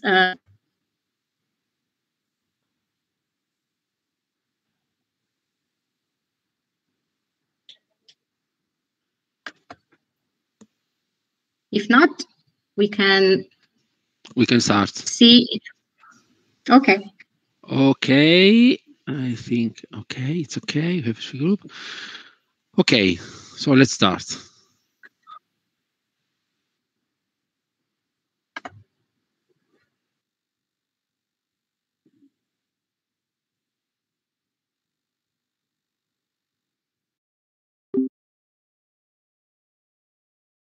Che bravo, Thor, che ha alle spalle il logo del... Sì, una figata, lo voglio anch'io. Lo voglio anch'io. Bravo, come l'ha fatto? Poi glielo chiedo, troppo bello. Io non sto partecipando, sto aiutando, per questo non ho presentato, se no te l'avrei fatto io, però infatti non volevo neanche parlare nel gruppo, ma ho visto che nessuno ti parlava, allora ho iniziato a parlare. Va bene, Annalisa, grazie. Perché magari poi deve fare altro e allora sono lì un po' a mediare. Ok. Perché nessuno parlava e allora ho iniziato a parlare, se no diventava... Bene, bene, Annalisa. Ma poi ho capito perché Anna non presentavo, io chiedevo, ho impostato la presentazione su schermo, insomma, dovevo farlo in un altro modo. Va bene, ma... Tranquilla. Ok, ieri che infatti Patrizia è al telefono. No, allora adesso direi di prendere la scheda che dovrebbe, noi possiamo prenderla direttamente da Google Drive, perché noi italiani ce l'abbiamo. E come faccio a spostarlo? Anche in Drive. Esatto, ma l'unica cosa è che dobbiamo scaricarlo come sempre, perché siccome è un file riscrivibile non possiamo utilizzarlo. Allora, quindi se vai in C1 da spostare, ascolta Anna, io stavo andando in posta e prendevo... non è già nella stanza di lavoro 1. Oppure da lì, prendilo da lì, come ti è più comodo. Sì. Io lo vedo nella stanza di lavoro 1. Non so perché. Eccolo qua, adesso lo condivido. Eccolo qua, mi condivido la scheda. Sì, esatto. L'ho segnato qua. Aspetta che provo a salvare, vediamo cosa succede. Lo vedete? Come si è messa adesso? Sì, giusto? Ragazzi, lo vedete, giusto? Non so perché. Sì, io lo vedo. Ok, perfetto. Ok, va bene. Allora, dove andiamo, ragazzi? Noi siamo in 6, perché chi è che c'è anche con noi? Norberto, manca, non vedo ancora Norberto. Non sei tu, noi la presentazione, infatti stavo guardando. Provo a vedere cosa è successo. Allora, aspetta.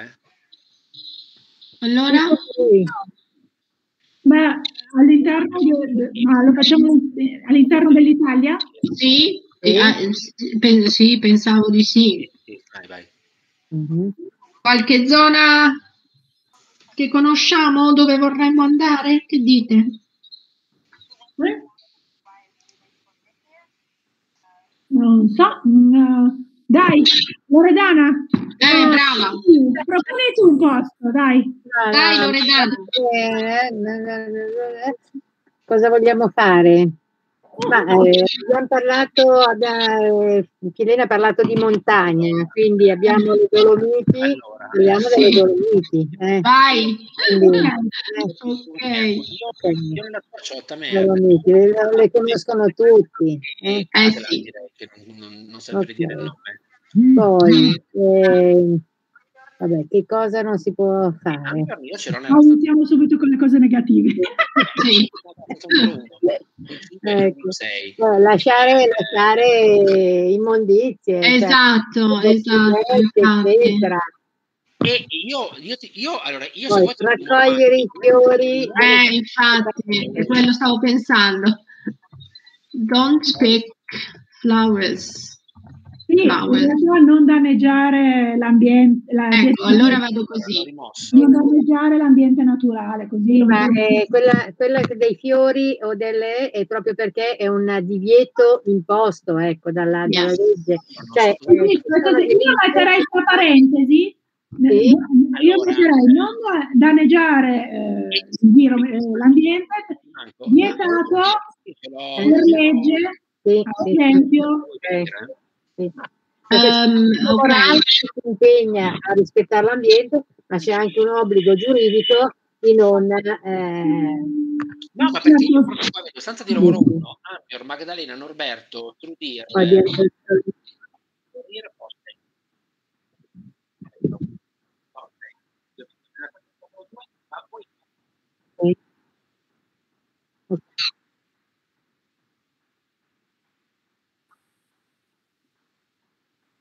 Esatto. Sì.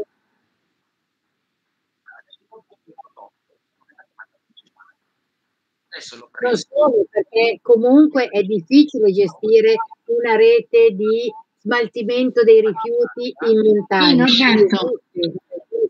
Quindi è una mancanza di rispetto. Sì, ma soprattutto anche per non caricare i rifugi. Perché,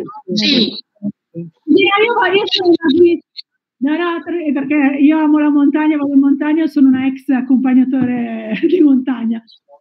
Allora voi siete nella stanza centrale. Assolutamente. Quindi è anche una questione per i rifugi.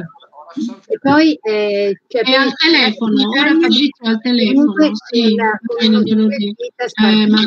va bene. Stile di vita spartano che ti porti dietro l'indispensabile e non il superfluo, ecco, quindi già andare con una predisposizione di spirito che di quel che non hai fai senza. Però secondo me dobbiamo anche mettere, allora se mettiamo Dolomiti a 360 gradi, quindi Dolomiti anche i paesini, quindi cioè, non è detto che sia solo l'escursione in montagna. Secondo me focalizziamoci anche su l'ambiente montagna a 360 gradi, secondo me, che non è solo la passeggiata in montagna. Certo, assolutamente. Per esempio, ecco, sì, nei paesini infatti analizza il rispetto appunto anche proprio delle tradizioni locali, dove per tradizioni intendo, poi lo scrivo, per esempio, ecco, l'urlare che non va bene mai, ma in particolare in questi ambienti, insomma. Silenziati. La richiesta e lei si è spostata. Aspetta, non se riesco a silenziarlo io, aspetta.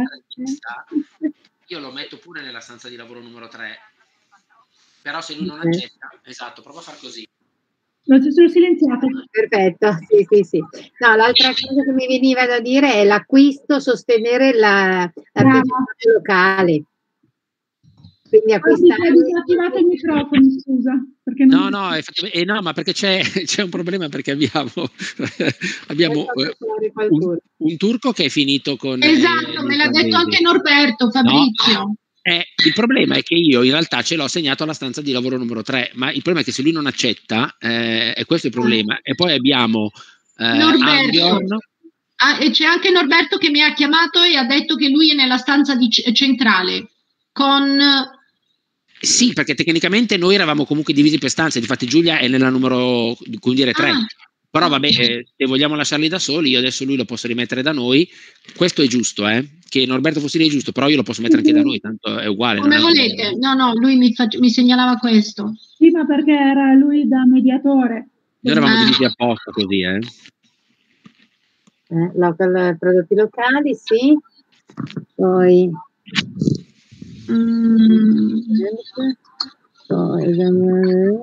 questo va bene sempre, per carità. Cioè, essere educati, non so. Secondo me partecipare alla quotidianità, no? Quindi se ci sono degli eventi, se ci sono questo potrebbe essere abbastanza tipico poi nelle Dolomiti assolutamente lo fanno proprio come mood organizzare cose di questo tipo. Local attractions, ma non è attractions, join local not exhibitions, not attractions, join local. Scusami, ti ho messo giù. Bekir non è assegnato, credo, l'ha messo coi turchi invece. No, è che non accetta. Bekir l'ho assegnato, adesso è anche verde. Il problema è che se lui non accetta... Ah, ok, no, io ho fatto vedere la schermata, doveva cliccare dove, ma dice che non ce l'ha. Vabbè, pace, allora basta. Adesso io lo vedo, io adesso lo vedo assegnato ai turchi, e lo vedo pure verde, per cui in teoria c'è. Allora forse è entrato, ok. Era giusto che tu fossi nell'altra stanza, perché eri quello che mediava l'altra stanza. Sì, no, ma il problema è che allora io avevo capito che facevo il mediatore, ma non avevo capito anche in questa seconda fase, anche perché lì parlano islandese, quindi io cosa gli medio, cioè nel senso no, però ti fanno qualche domanda, te lo faccio. La buona volontà, ma secondo me no, e che se avevano bisogno ti facevano delle domande, spero che lo facessero in inglese, non in islandese. Ok, come volete, io posso anche resta qua, dai. Tanto gli islandesi è la versione il tuo islandese un'altra volta. È la versione professional che riesci a mettere nelle stanze? No, è la versione educative. Cioè noi scuole abbiamo alcune features e loro ne hanno altre. Sì. Possiamo registrare, loro no. Loro hanno le stanze, noi no. Ma abbiamo visto una cosa, ho visto io una cosa prima, dopo faccio una prova. Dobbiamo fare una prova, forse riusciamo anche a registrare, però facciamo una prova domani, perché poi stasera andiamo a recuperare. Devo fare qualcosa che salta, lasciamolo così. Sì, no, ma è tutto a posto adesso, sono tutti quanti nelle loro stanze, si è anche ripreso, vabbè, manca solo Ambjorn, ma perché non sta rispondendo. Ecco i turchi, ma perché non sta rispondendo. Bjorn prima non ha detto una parola nella stanza, ma non tutti parlano, difatti. No, ma c'era proprio Bollino e basta, non c'era proprio. Ok. Aspetta, devo ingrandire, se no io sono ciecato. Ecco, io vi confermo che noi siamo in diretta siamo in diretta YouTube con i ragazzi. Perfetto. Va bene. Sì, questo gruppo sì. Sì, e quindi capiscono cosa diciamo. Vabbè, che altro dobbiamo aggiungere?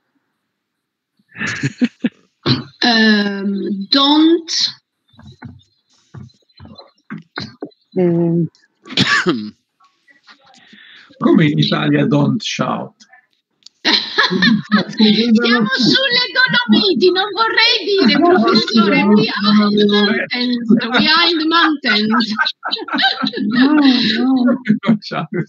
Don't shout. È lo sport nazionale. Okay,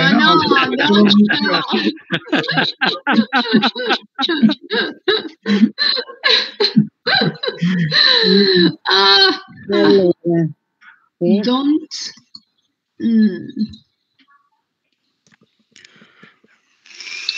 non mi viene in mente altro. Don't damage, don't shout. Sì, sì, è analogo al don't be aggressive. Io non so voi, ma soprattutto mi accorgo sui sentieri di montagna e anche appunto un po' facendo queste passeggiate un po' più, diciamo, ardimentose in montagna, se c'è il tipo sportivo, e il tipo sportivo non accetta che davanti a lui ci sia qualcuno che possa rallentare la sua ascesa, e questa cosa sta diventando sempre più frequente. È una cosa allucinante. Sì, è vero. È veramente incredibile questa cosa qui. È una sorta di insofferenza per chi non è all'altezza, o comunque chi non è tanto bravo quanto. La vedo come proprio una sorta di aggressività, e quindi sì, ecco. Ah sì, e tu di che tipo sei? E tu quale tipo tieni? Uno che vomita.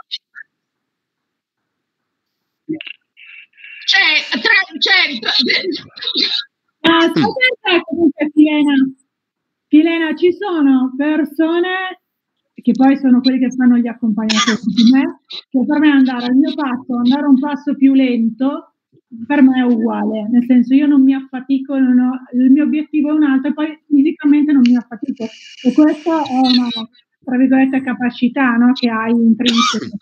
Ci sono persone, penso ad esempio anche a Vincenzo, che magari se non va al suo passo fa il triplo della fatica. L'attenzione, scusa Vincenzo per difendere. Vai di notte, perdonami Annalisa, vai di notte quando non trovi la luce, l'attenzione, visto che la montagna è di tutti, l'attenzione è non gomitare e non visto che non potevo fare il moderatore con gli islandesi, lo faccio qui. Il don't ci sta, don't be aggressive. Esatto, don't be aggressive. Excuse me. Don't leave the train or stay on the train. Stai sul sentiero, stay on the path. Sì, certo. Sì. Tra i due, don't leave the path, don't leave the train. Che è un po' quello del non rovinare l'ambiente, diciamo, però effettivamente è un po' più specifico. Sì. Ma sai, quello del stai sul sentiero, io volevo anche vestiti in modo adeguato, perché il più delle volte perché il più delle volte cosa succede? Che i poveri soccorritori di montagna, il soccorso alpino, soccorrono delle persone che, uno, non hanno seguito il sentiero, due, che non avevano un'attrezzatura adeguata. Questo... Stiamo finendo, eh? Sì.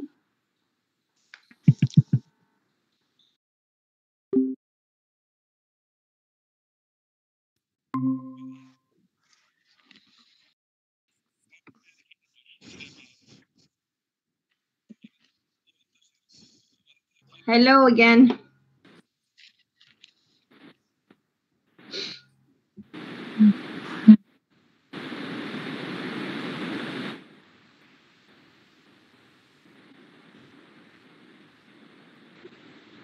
Okay, I guess we're all back. So, if there is anyone willing to start? Otherwise, I'll start from Iceland. Okay, from Iceland. Thank you so much. So we discussed this because we don't have a lot of political or cultural or traditional gestures or do's and don'ts regarding that. So these are very practical advices we are bringing you. So I will share my screen. Yes. A window, and it's this one. Okay, so the do's, the first one, should I just read them out? And you can maybe ask if there's any questions, and I will elaborate more on that. So pay attention to the weather. Pay attention to the weather forecast in Iceland, because the weather here is ever changing. Like every 5 minutes, it could rain 1 minute and it could snow the next. I don't know, those of you who have been to Iceland know what I'm talking about. So that's it's very important when you are traveling around the country to pay attention to the forecast before walking around in the wilderness. Drink cold water from the tap, because that is perfectly safe in Iceland.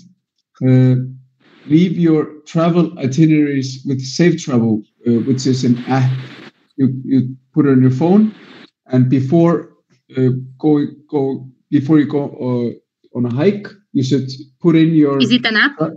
Yes, it's an app. So if you say in the app that you will be returning at this time on this day, and you haven't returned on that time, people or the search team will try to contact you. If they can't, they will search for you on foot or feet or whatever is needed. Be aware of the sheep on the highway. Could be dangerous to drive fast on them, especially for them, of course, but it also could be dangerous for you. Use guide services before embarking on onto a glacier, because some people think that we have glaciers here, so you should just try to walk on top of them, but they are quite dangerous sometimes, especially in hazardous weather. And you can especially hike up to an active erupting volcano, because now there is an active erupting volcano. I don't know if you've been following the news, and it is completely safe, especially now because they have routed the easiest and the most secure way up to the eruption. So it is definitely allowed. So and it's very specific. It's very current and specific, because it's not like we don't have active erupting volcanoes every other week, but it's happening right now. So please feel free to walk up to it. So don't. Very important, off-road driving. It's prohibited. Camping on farmers' property. Some people think that because Iceland is there's so much nature, but sometimes you're on a private property. Sometimes you're actually next to some farmer's home. So don't camp there unless you have talked to the farmer. Drive on highland roads on Toyota Yaris. This is also very specific, but this is more of like we're talking about small cars. Do not try to go on highland roads or glacier roads on a small car. Take selfies on a cliff. Of course, if you're very, you're safe, but this could be dangerous. Stop on highways to take pictures. This could lead up to a dangerous, other cars coming past you. It's difficult. It's very dangerous to stop on the middle of the road, or even not on the road. It could take the focus of the other drivers from the other driver. And last but not least, eat pizza with pineapple. This is something that actually our president, he was asked about this matter, which was very much in the discussion here a few years ago. And people were divided into two groups, and someone just asked the president, what do you think? And he said, no, I don't like pineapple on pizza, so we don't. Thank you. That's such an insightful advice. Yes. Thank you so much. Yes. They're very, very interesting and specific recommendation. Thank you. So who's next, Italy or Turkey? Would you like to? Yeah. Okay. Okay, so I will try to share the screen now. Sorry. It was easier with Zoom, you know. It's fine.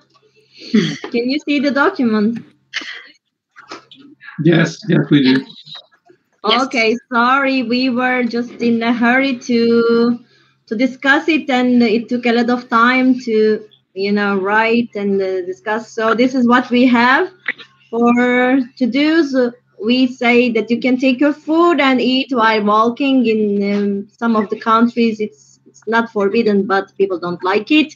You can go alone at night, and nobody says anything to you, like, what are you doing here and there? And the third one is kind of funny, but this is what I learned when I came to Adana. You can start a fight, but the responsibility is yours. You can go out with short sleeves, even if it is winter time, because we don't have any snow. And the other one, you can eat as much as you want and we will not judge you because we like people who really like to eat. And the last one, you can enter a house and ask for water or food because we are hospitable. No one will tell you that they don't have food or water. And this is the old tradition that we would like to keep on doing. But nowadays, it's really difficult because people don't trust each other. And we are a big city with more than 2 million people. And about the don'ts, you can enter the mosques with your shoes, and especially women have to cover their heads. It's the most common rule in many Muslim countries. And the other one, you can't swear or talk loudly, especially swearing is forbidden. Like, be ready for a fight if they hear you swearing. And the other one is when you start talking too loudly, people misunderstand it and they think that you are ready to fight as well. And the other one, you can't stare at people too directly. This is also another kind of discussion that we're having, especially you're not in the same gender. It's probably no option.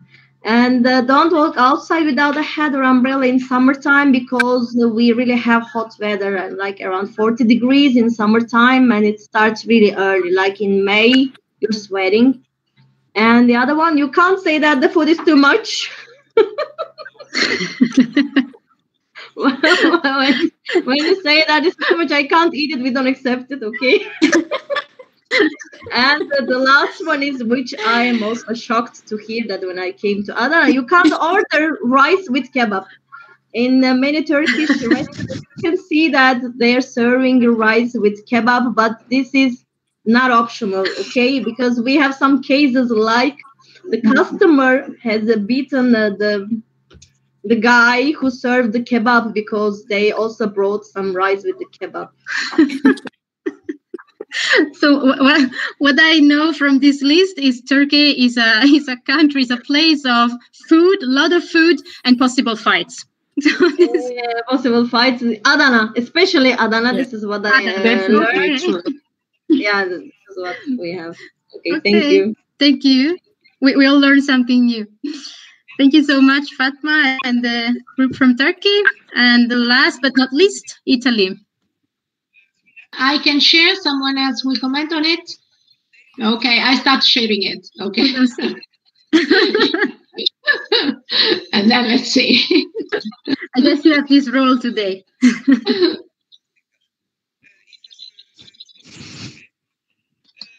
Can you see my screen? Did I share my screen? Yes. Okay, yep. Thank you. Okay, so we in Italy and again in the mountains in Dolomites, so in the north of Italy. When you are in the mountains, you are asked to take your rubbish with you and not to leave it there where where you are eating, but you are required. It's a good idea to put it into your rucksack and bring it back with you. Okay. And then it's essential to respect the local habits, in particular if you think that small villages are very popular and common in some areas in the mountains. It's also a good idea buying local products and then being polite, not only in the mountains, I must say, but everywhere and always. And also, if you have, the occasion, why not joining local initiatives like exhibitions or festivals, everything that allows you to stay in touch with their culture, to come in touch and to come into contact with their culture. And then help other people when they are in need. Well, yes, this is in particular what happens. It's a very sensible thing to do when you are walking along paths or when you are hiking. If you see some people in trouble, it's something belonging to traditions in the mountains, helping each other, helping people in need. On the contrary, don't damage the environment. Sometimes even, picking up flowers, that is forbidden by laws. So, of course, respect regulations, or even lit fires in the booth. So don't damage the environment. Don't shout. Yes, someone, Norberto, what did you say about? I entered the room and I just saw "Don't shout." Says in Italy, "Don't shout." It's shouting is national sport here. No, come on. Loudly, shout. But then they say, "No, look, we're talking about Dolomites." Okay, then maybe. So in that specific part of Italy, for the rest, when you will be here in Italy, don't worry. Shouting is just part of life here. Yeah, but not in the mountains. Yeah, no, it's not Dolomites. Then the south you go, the more they shout, and we shout. And then also, don't be aggressive again. Yes, your behavior. Be respectful. Don't be aggressive. Be respectful.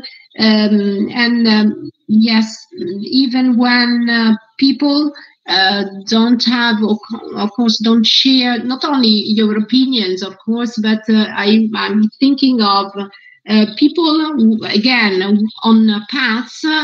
People may be slower than you. Yes, and so why not respecting their slower pace? And then don't leave the path, so follow the path, and don't be a danger for you, but also for other people. Because if you leave the path, of course, you can be dangerous for everybody around you.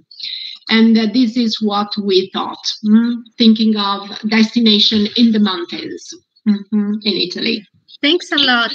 Thank you, Philen, and thank you, the all Italian team members. Thank you, everybody. I will learn everybody something right now. And now I would like to leave to Fabrizio to follow up. Is Fabrizio with us? Yes, here I am. Yes, he is. Okay. Thank you, Julia. Thank you very much for your presentation, exercises, and so on. So I think that we are not too tired. So I think if you agree, we can go straight away to the third part of our first meeting. So I have a very small presentation regarding responsible tourism and some principles. You know that we will speak more next time in the second meeting regarding objectives, principles, and so on responsible tourism. But today we want to give you a very short overview regarding the birth of responsible tourism and some principles. So I have just, I think, 7 or 8 slides and 2 short videos to present. At the end of my presentation, I will give the floor to Julia to explain the homework that you have to do for next meeting. So let's start. A brief history of responsible tourism. Tourism in the 60s became more and more a mass phenomenon, and people felt it as an inexhaustible source of development. If we have in mind, if we think, for example, to the poorest countries in the world, we can understand that tourism can be an important lever. What does it mean? More people, more tourists, that means more money, and that's enough. So that means that the consequences and the impact that tourism can generate were not taken into consideration. It was not a problem. But over the years, this awareness became greater and greater. So debates, reflection, conferences, and so on started. Either began mass tourism and the effect of this kind of tourism. Next slide. So more and more people and institutions understood that tourism can create negative consequences on the environment and on population. Tourism can do good things, we know, of course, but it can also cause great damage. And this is the point. So in the 90s, a very strong sensibility was born in a lot of countries. In Italy, for example, in 1998, ITR, you remember ITR, the Italian Association for Responsible Tourism, was born, and today is the most important association that we have in Italy. That means that we have more or less 100 members in ITR. So for us, it's really big.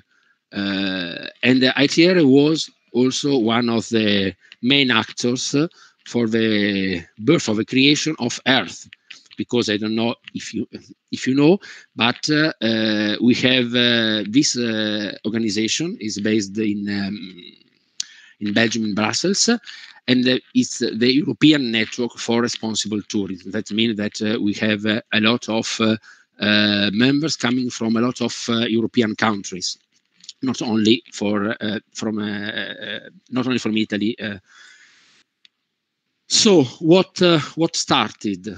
A new sensitivity. All the actors of responsible tourism, that means tourists, organizer, and local host community, must be aware of being involved in a relationship that must not be focused on the needs of the one or the other, but they are in a complex dynamism in which everyone must respect and preserve the balance for a healthy, sustainable, and profitable survival of the other protagonists of the tourist experience. We are all involved as actors of tourism in this complex dynamism. So we have to keep in mind a lot of things when we talk about tourism and when we want to work in this sector. Next one, please. The evolution. Over the years, various practices in tourism have arisen. For example, conscious tourism, ecotourism, cultural tourism, community tourism, sustainable tourism, fair trade tourism. If you want to create a package of these different dimensions of tourism are respected as much as possible, or at least that one does not conflict with the others. Tourism is important for economy, but you have to preserve the local host, the environment, and so on. So we don't have to choose one of them. We have to keep in mind that we have a lot of them, and we have to respect as much as possible this different aspects of the tourism. Now I will share this video. It's a very short interview. If it starts.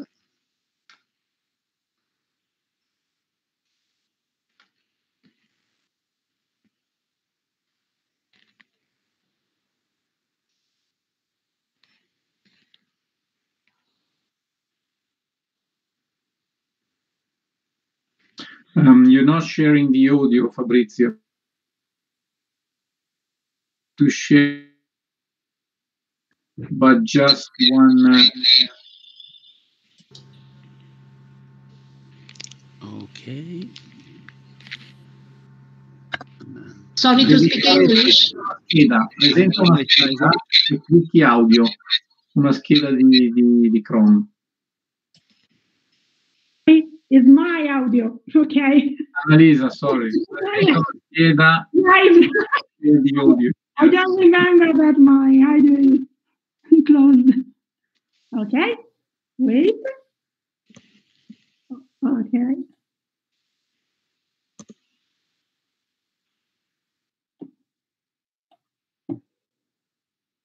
I love to travel. That's my great passion. And responsible travel, for me, is the most enjoyable way I found to travel because it brings me closer to local people and local cultures. But it also does so in a more respectful way. More to some of the negative impacts that tourism can often have. It's not perfect because all tourism, no matter what type, has positive and negative impacts. What responsible travel and tourism does is maximize the benefits of tourism and reduces some of the negatives. Essentially, there's three types of benefits and problems that tourism can create. The first one is economics. And what we're trying to do is increase the spread of benefits of tourism into local communities. So more of the cost of your holiday stays in local people's hands. The second area is the environmental area. And of course, what we're trying to do is reduce water use, energy wastage. We're trying to support local conservation projects. We're trying to avoid stuff like pumping sewage out into beautiful bays. The last area is the cultural impacts of tourism. And I think we've all seen places which have been swamped by tourism and their culture has been damaged, and how tourism can run roughshod over local cultures and local peoples. Tourism is absolutely vital to the economies of many countries around the world. World Tourism Organization says that 1 in 12 people are directly or indirectly employed in tourism. And the countries that are doing best, places all we want to go, are in fact developing countries. And for them, tourism is one of their most important industries. Not only that, but many of the conservation projects around the world, both natural and cultural heritage, are funded through income from us, from tourists, and the tourism pound or the tourism dollar. So tourism is very important for livelihoods, for communities, for jobs, and for conservation of cultural and natural heritage around the world. Responsible tourism, for me, is a more enjoyable way to travel, essentially because I travel to discover things about places and to have experiences.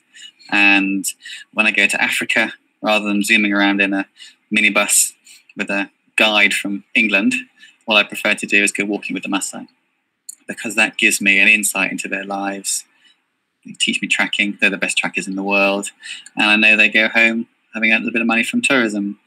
Or when I stay in the UK, I'd rather go and stay on a beautiful organic farmhouse and go out and spend time with them, learning a little bit about how they produce food, as well as kicking back and relaxing, because that for me is just learning about places and people. And that's what I love about travel and tourism. It's the heart of it for me. And responsible tourism, because it's built around this idea of local experiences, local produce, local guides, local experiences, distinctive places, learning about what makes places different and magical. That's why it's such a wonderful way to travel.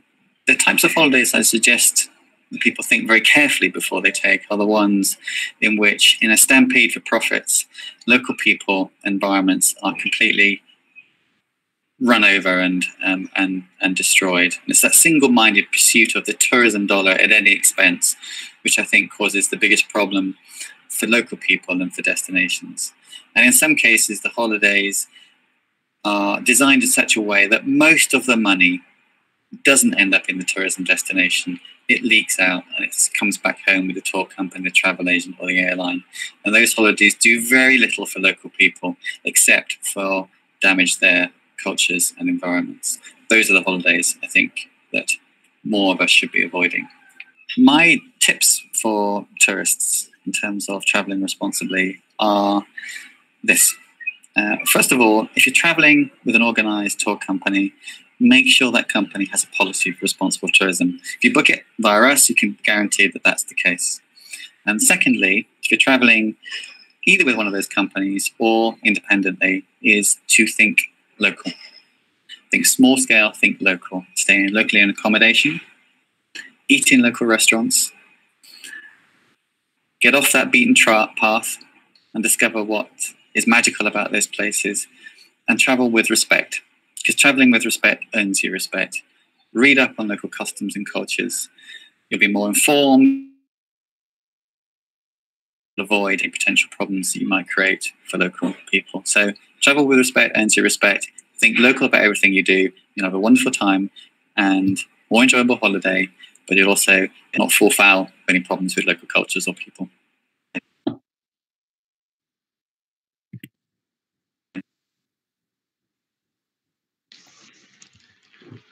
Okay, so as you have seen, in the tourist sector, we have a lot of elements, a lot of things to keep in mind. We can say that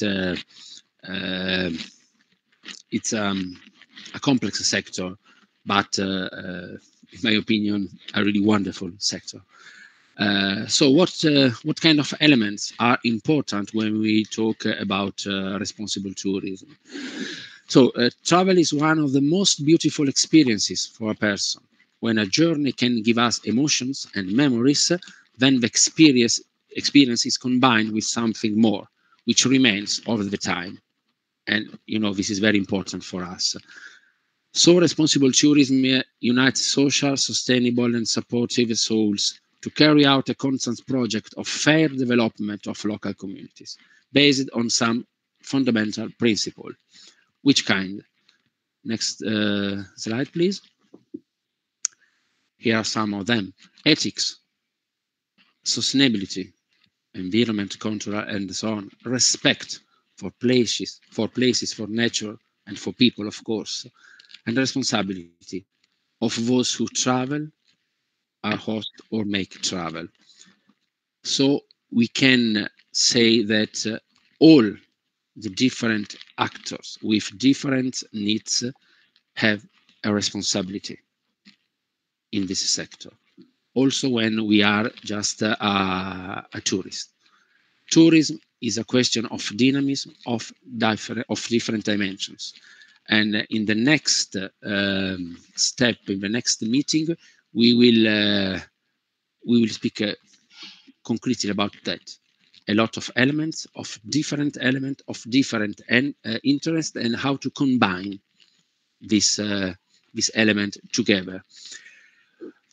The situation in Italy, we have different ideas all around the world regarding responsible tourism, some differences and so on. And so what is important for us in Italy at this moment when we talk about responsible tourism? So for us is important the development of good practices of sustainable mobility. For us now it's really important. The respect for nature and people, the fair condition and treatment for workers in the field of tourism. This is another key point when we talk about tourism. The use of organic products of a territory, the energy saving, and the consumption of energy produced from renewable sources. We are, I'm talking about Italy, we are a complex country with a lot of differences. So we made a sort of synthesis in this slide just to present to you some key points. When we will have the last meeting, I think when we will present some experiences, we will put our attention on these points, because for us at this moment, in this time, are relevant, are very, very important. I want to finish with a last video. This is a video coming from Thailand. And it's a travel experience. It's a part of our travel experience. You can see a village, local people, and the traveler speaking about this experience. Okay.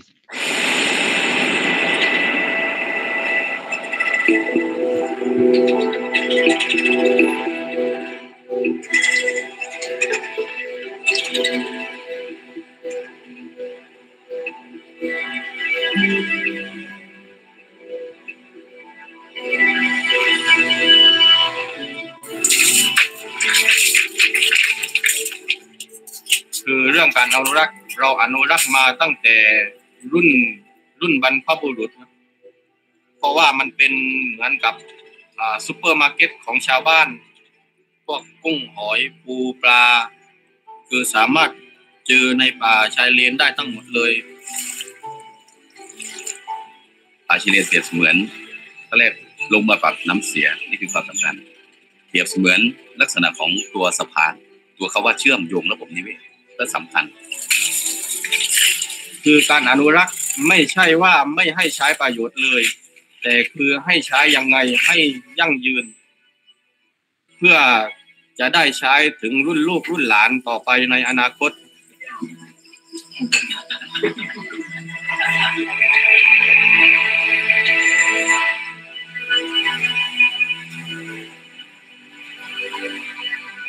เนื่องจากป่าชายเลนชุมชนที่อยู่โดยรอบก็จะเกิดอาชีพหลากหลายมากนะครับไม่ว่าจะเป็นคนขับเรือและคนตกปูคืออาชีพมันมีหลากหลายมากถ้าเราเข้าใจทรัพยากรแล้วเราก็จัดการได้ว่าถ้ามีป่าที่สมบูรณ์ก็จะมีนักท่องเที่ยวที่มาชมมาเที่ยวตามวิถีธรรมชาติมากขึ้น You really feel how the people live and you get to know the people who live in this country and who makes this country special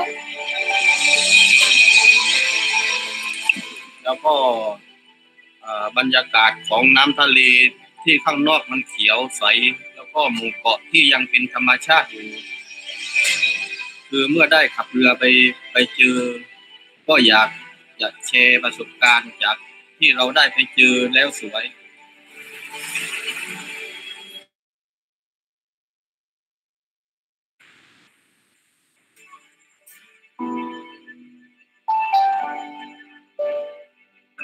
I really enjoyed like getting into the handicrafts and to be able to do it myself เวลามีแขกมาพักที่โฮมสเตย์สนุกและก็ทำให้บ้านคึกคืนขึ้นเหมือนกับมีเพื่อนมีญาติมาเยี่ยมเราจะไม่คิดว่าเป็นนักท่องเที่ยวมาคือทุกคนในครอบครัวต้อนรับด้วยใจจริงๆครับ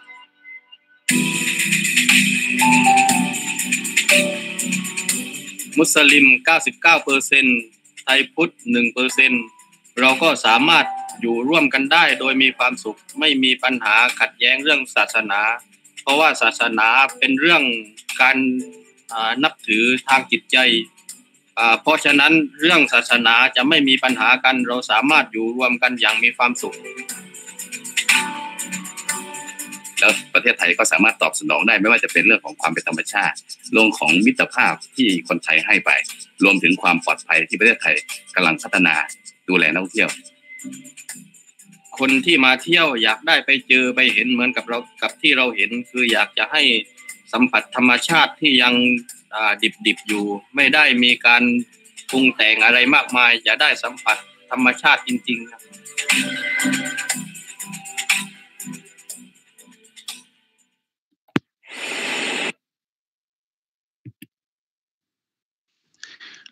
Okay, you can close. Okay, so this is the end of my very short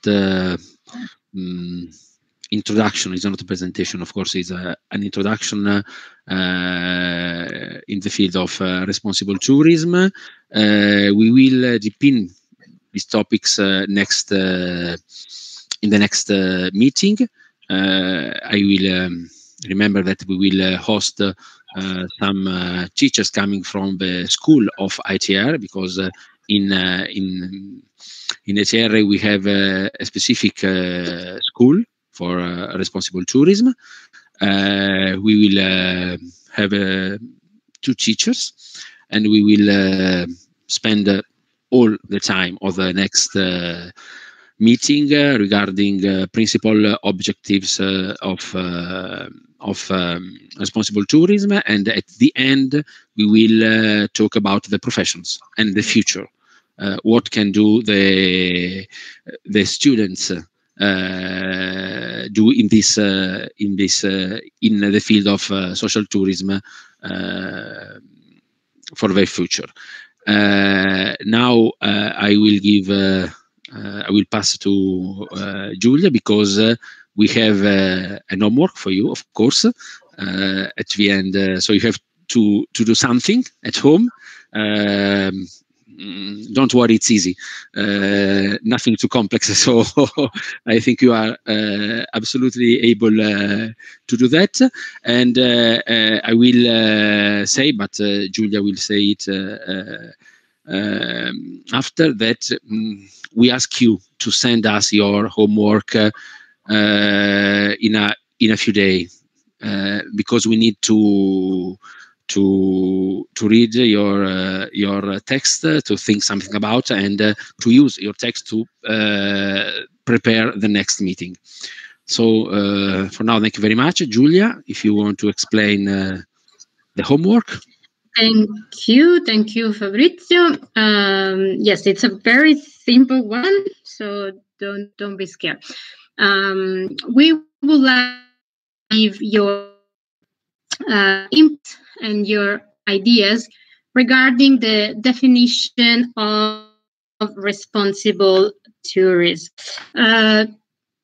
Please try not to take inspiration from online resources. There are a lot. What we would like to do with this kind of assignment is to actually to hear your voices and your ideas on the aspects that are mostly important to define when talking about responsible tourism. This definition should be no longer than 4 or 5 lines, so a very short one. And as Fabrizio said, we would like to receive your responses no later than Sunday, 28th of March. Uploading the file in the shared folder on Google Drive. If you don't, the responsible person of your team to do it. And technically speaking, we ask you to name the file with your name and the name of your institution, so we know who is the author. And these responses will be read by us and by the speaker of next meeting. So this is a starting point for next meeting, and that's why is important. And there are no, of course, again, right or wrong definition, right or wrong answers. We would like to really hear what are your thoughts after today's discussion. And if you have any on this assignment or all subjects we covered, this is the time, and feel free. And Roberto, just a question. I think that we can share this presentation in the next day in the Google Drive. Is it? Yes, we are recording it on YouTube.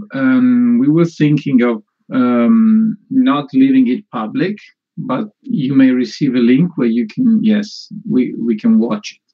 So I can distribute the link to the mailing list of all of us. And I was thinking then to have a sort of summary of the whole meeting. So maybe cutting the less important parts and just putting together all the highlights of this meeting in one single video that then will be left open to the public. So it depends then what you want me to share with you. But for this summary, you need to wait some 7 to 10 days, okay, at least. And regarding our presentations, I think that we can. Sorry, I missed it. Yes, of course. All the slides that have been presented here will be shared. We already have a shared folder. That we will move that folder into the shared one. Yes, sorry. Okay.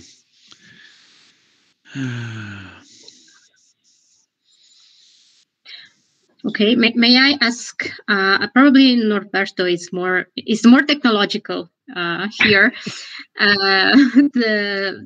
The files with the exercise we did, if we can also collect them in the folder of this first meeting.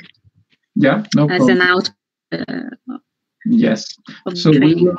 Okay. Thanks a lot. Yes. Okay. So we will add all the participants, because at the moment the shared folder is not for all those in attendance here, but the exercises and everything will be shared also with the tonight or tomorrow the latest. You will receive an email with the shared folder. If you want, just let us know. Okay. Thanks. Okay. And yeah, let me write my email address in case for those who don't have it yet. Okay, so great. I think we made it on time. Yes, perfectly on time. Quite incredible, but perfectly on time. So okay. I was a timekeeper, but I did nothing because it was just perfect place. So excellent. So Norberto, if you want to conclude this first meeting. Yeah, I thank all of you. Norberto, sorry, may I ask a question? Yeah, Thor, the question is for you. Are you there behind your camera? Like the question I usually ask my students. Is there anybody behind that camera? No, Thor, I'm not joking. I was so curious about your background. You were able to have the logo be behind you. How did you do that? For me?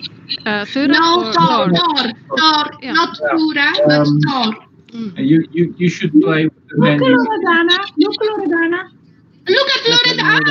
Loredana. Okay. That's the same. Great. Okay. How did you do that? Loredana, how did you do that? Come sei riuscita? Vabbè, poi ce lo spieghi. Yeah, or you can ask any student and then he will tell you. That's we should have a technical meeting. Yeah. So thank you very much. Thank you very much, all of you, for being in attendance. Special thanks to Betania and to Ichei for the good preparation they went through. Maybe you have an idea, but there have been a lot of meetings and, and things going on in these days, but the results are really excellent. Even though we're online, we're on Meet, not physically in Italy to enjoy the association, but it still was a great start for this formation. So looking forward to meeting all of you next week. I think there are some spots available for some of you partners. So let us know if you can fill them in for the next time, or if vice versa, if this is the number, we need to tell the Erasmus agency that some are missing for this formation, and then we will in the future next year see if someone else can be added. Actually, we need to add them for the future if they're not participating to this formation. Okay, so thanks a lot. And maybe a picture is always a must after at the end. It would be better to take it at the beginning. We're more fresh, but anyway, tired as we are, we may just try to switch cameras on if possible and smile in front of the camera for the final picture. And all right, so let's Vincenzo, I know you're there. Even with your kids, you can just smile. Okay, fine. So look at the camera and smile at my 3, 1, 2, and 3. Okay. Hold on a second. Let me save this one. And yeah, here it is. And next one, we can take it while smiling and waving. Okay. Again, 1, 2, 3. Hey, bye. See you next time. No, sorry, I pressed the wrong. Okay. 3, 2, 1. Try again. Okay. Okay. Fine. That's perfect. Thank you very much. Then see you next week. You. Same time, same place, maybe different link, but you will receive it. Okay. Yeah, absolutely. May I just stay for a moment, if possible, with the partners of the 2 schools? So maybe Fatma and someone from Iceland, just to speak 2 minutes of the translation of the website. Okay, just a couple of minutes. Okay. Bye, everybody. Thank you very much. Bye bye. Thank you. Bye. Bye.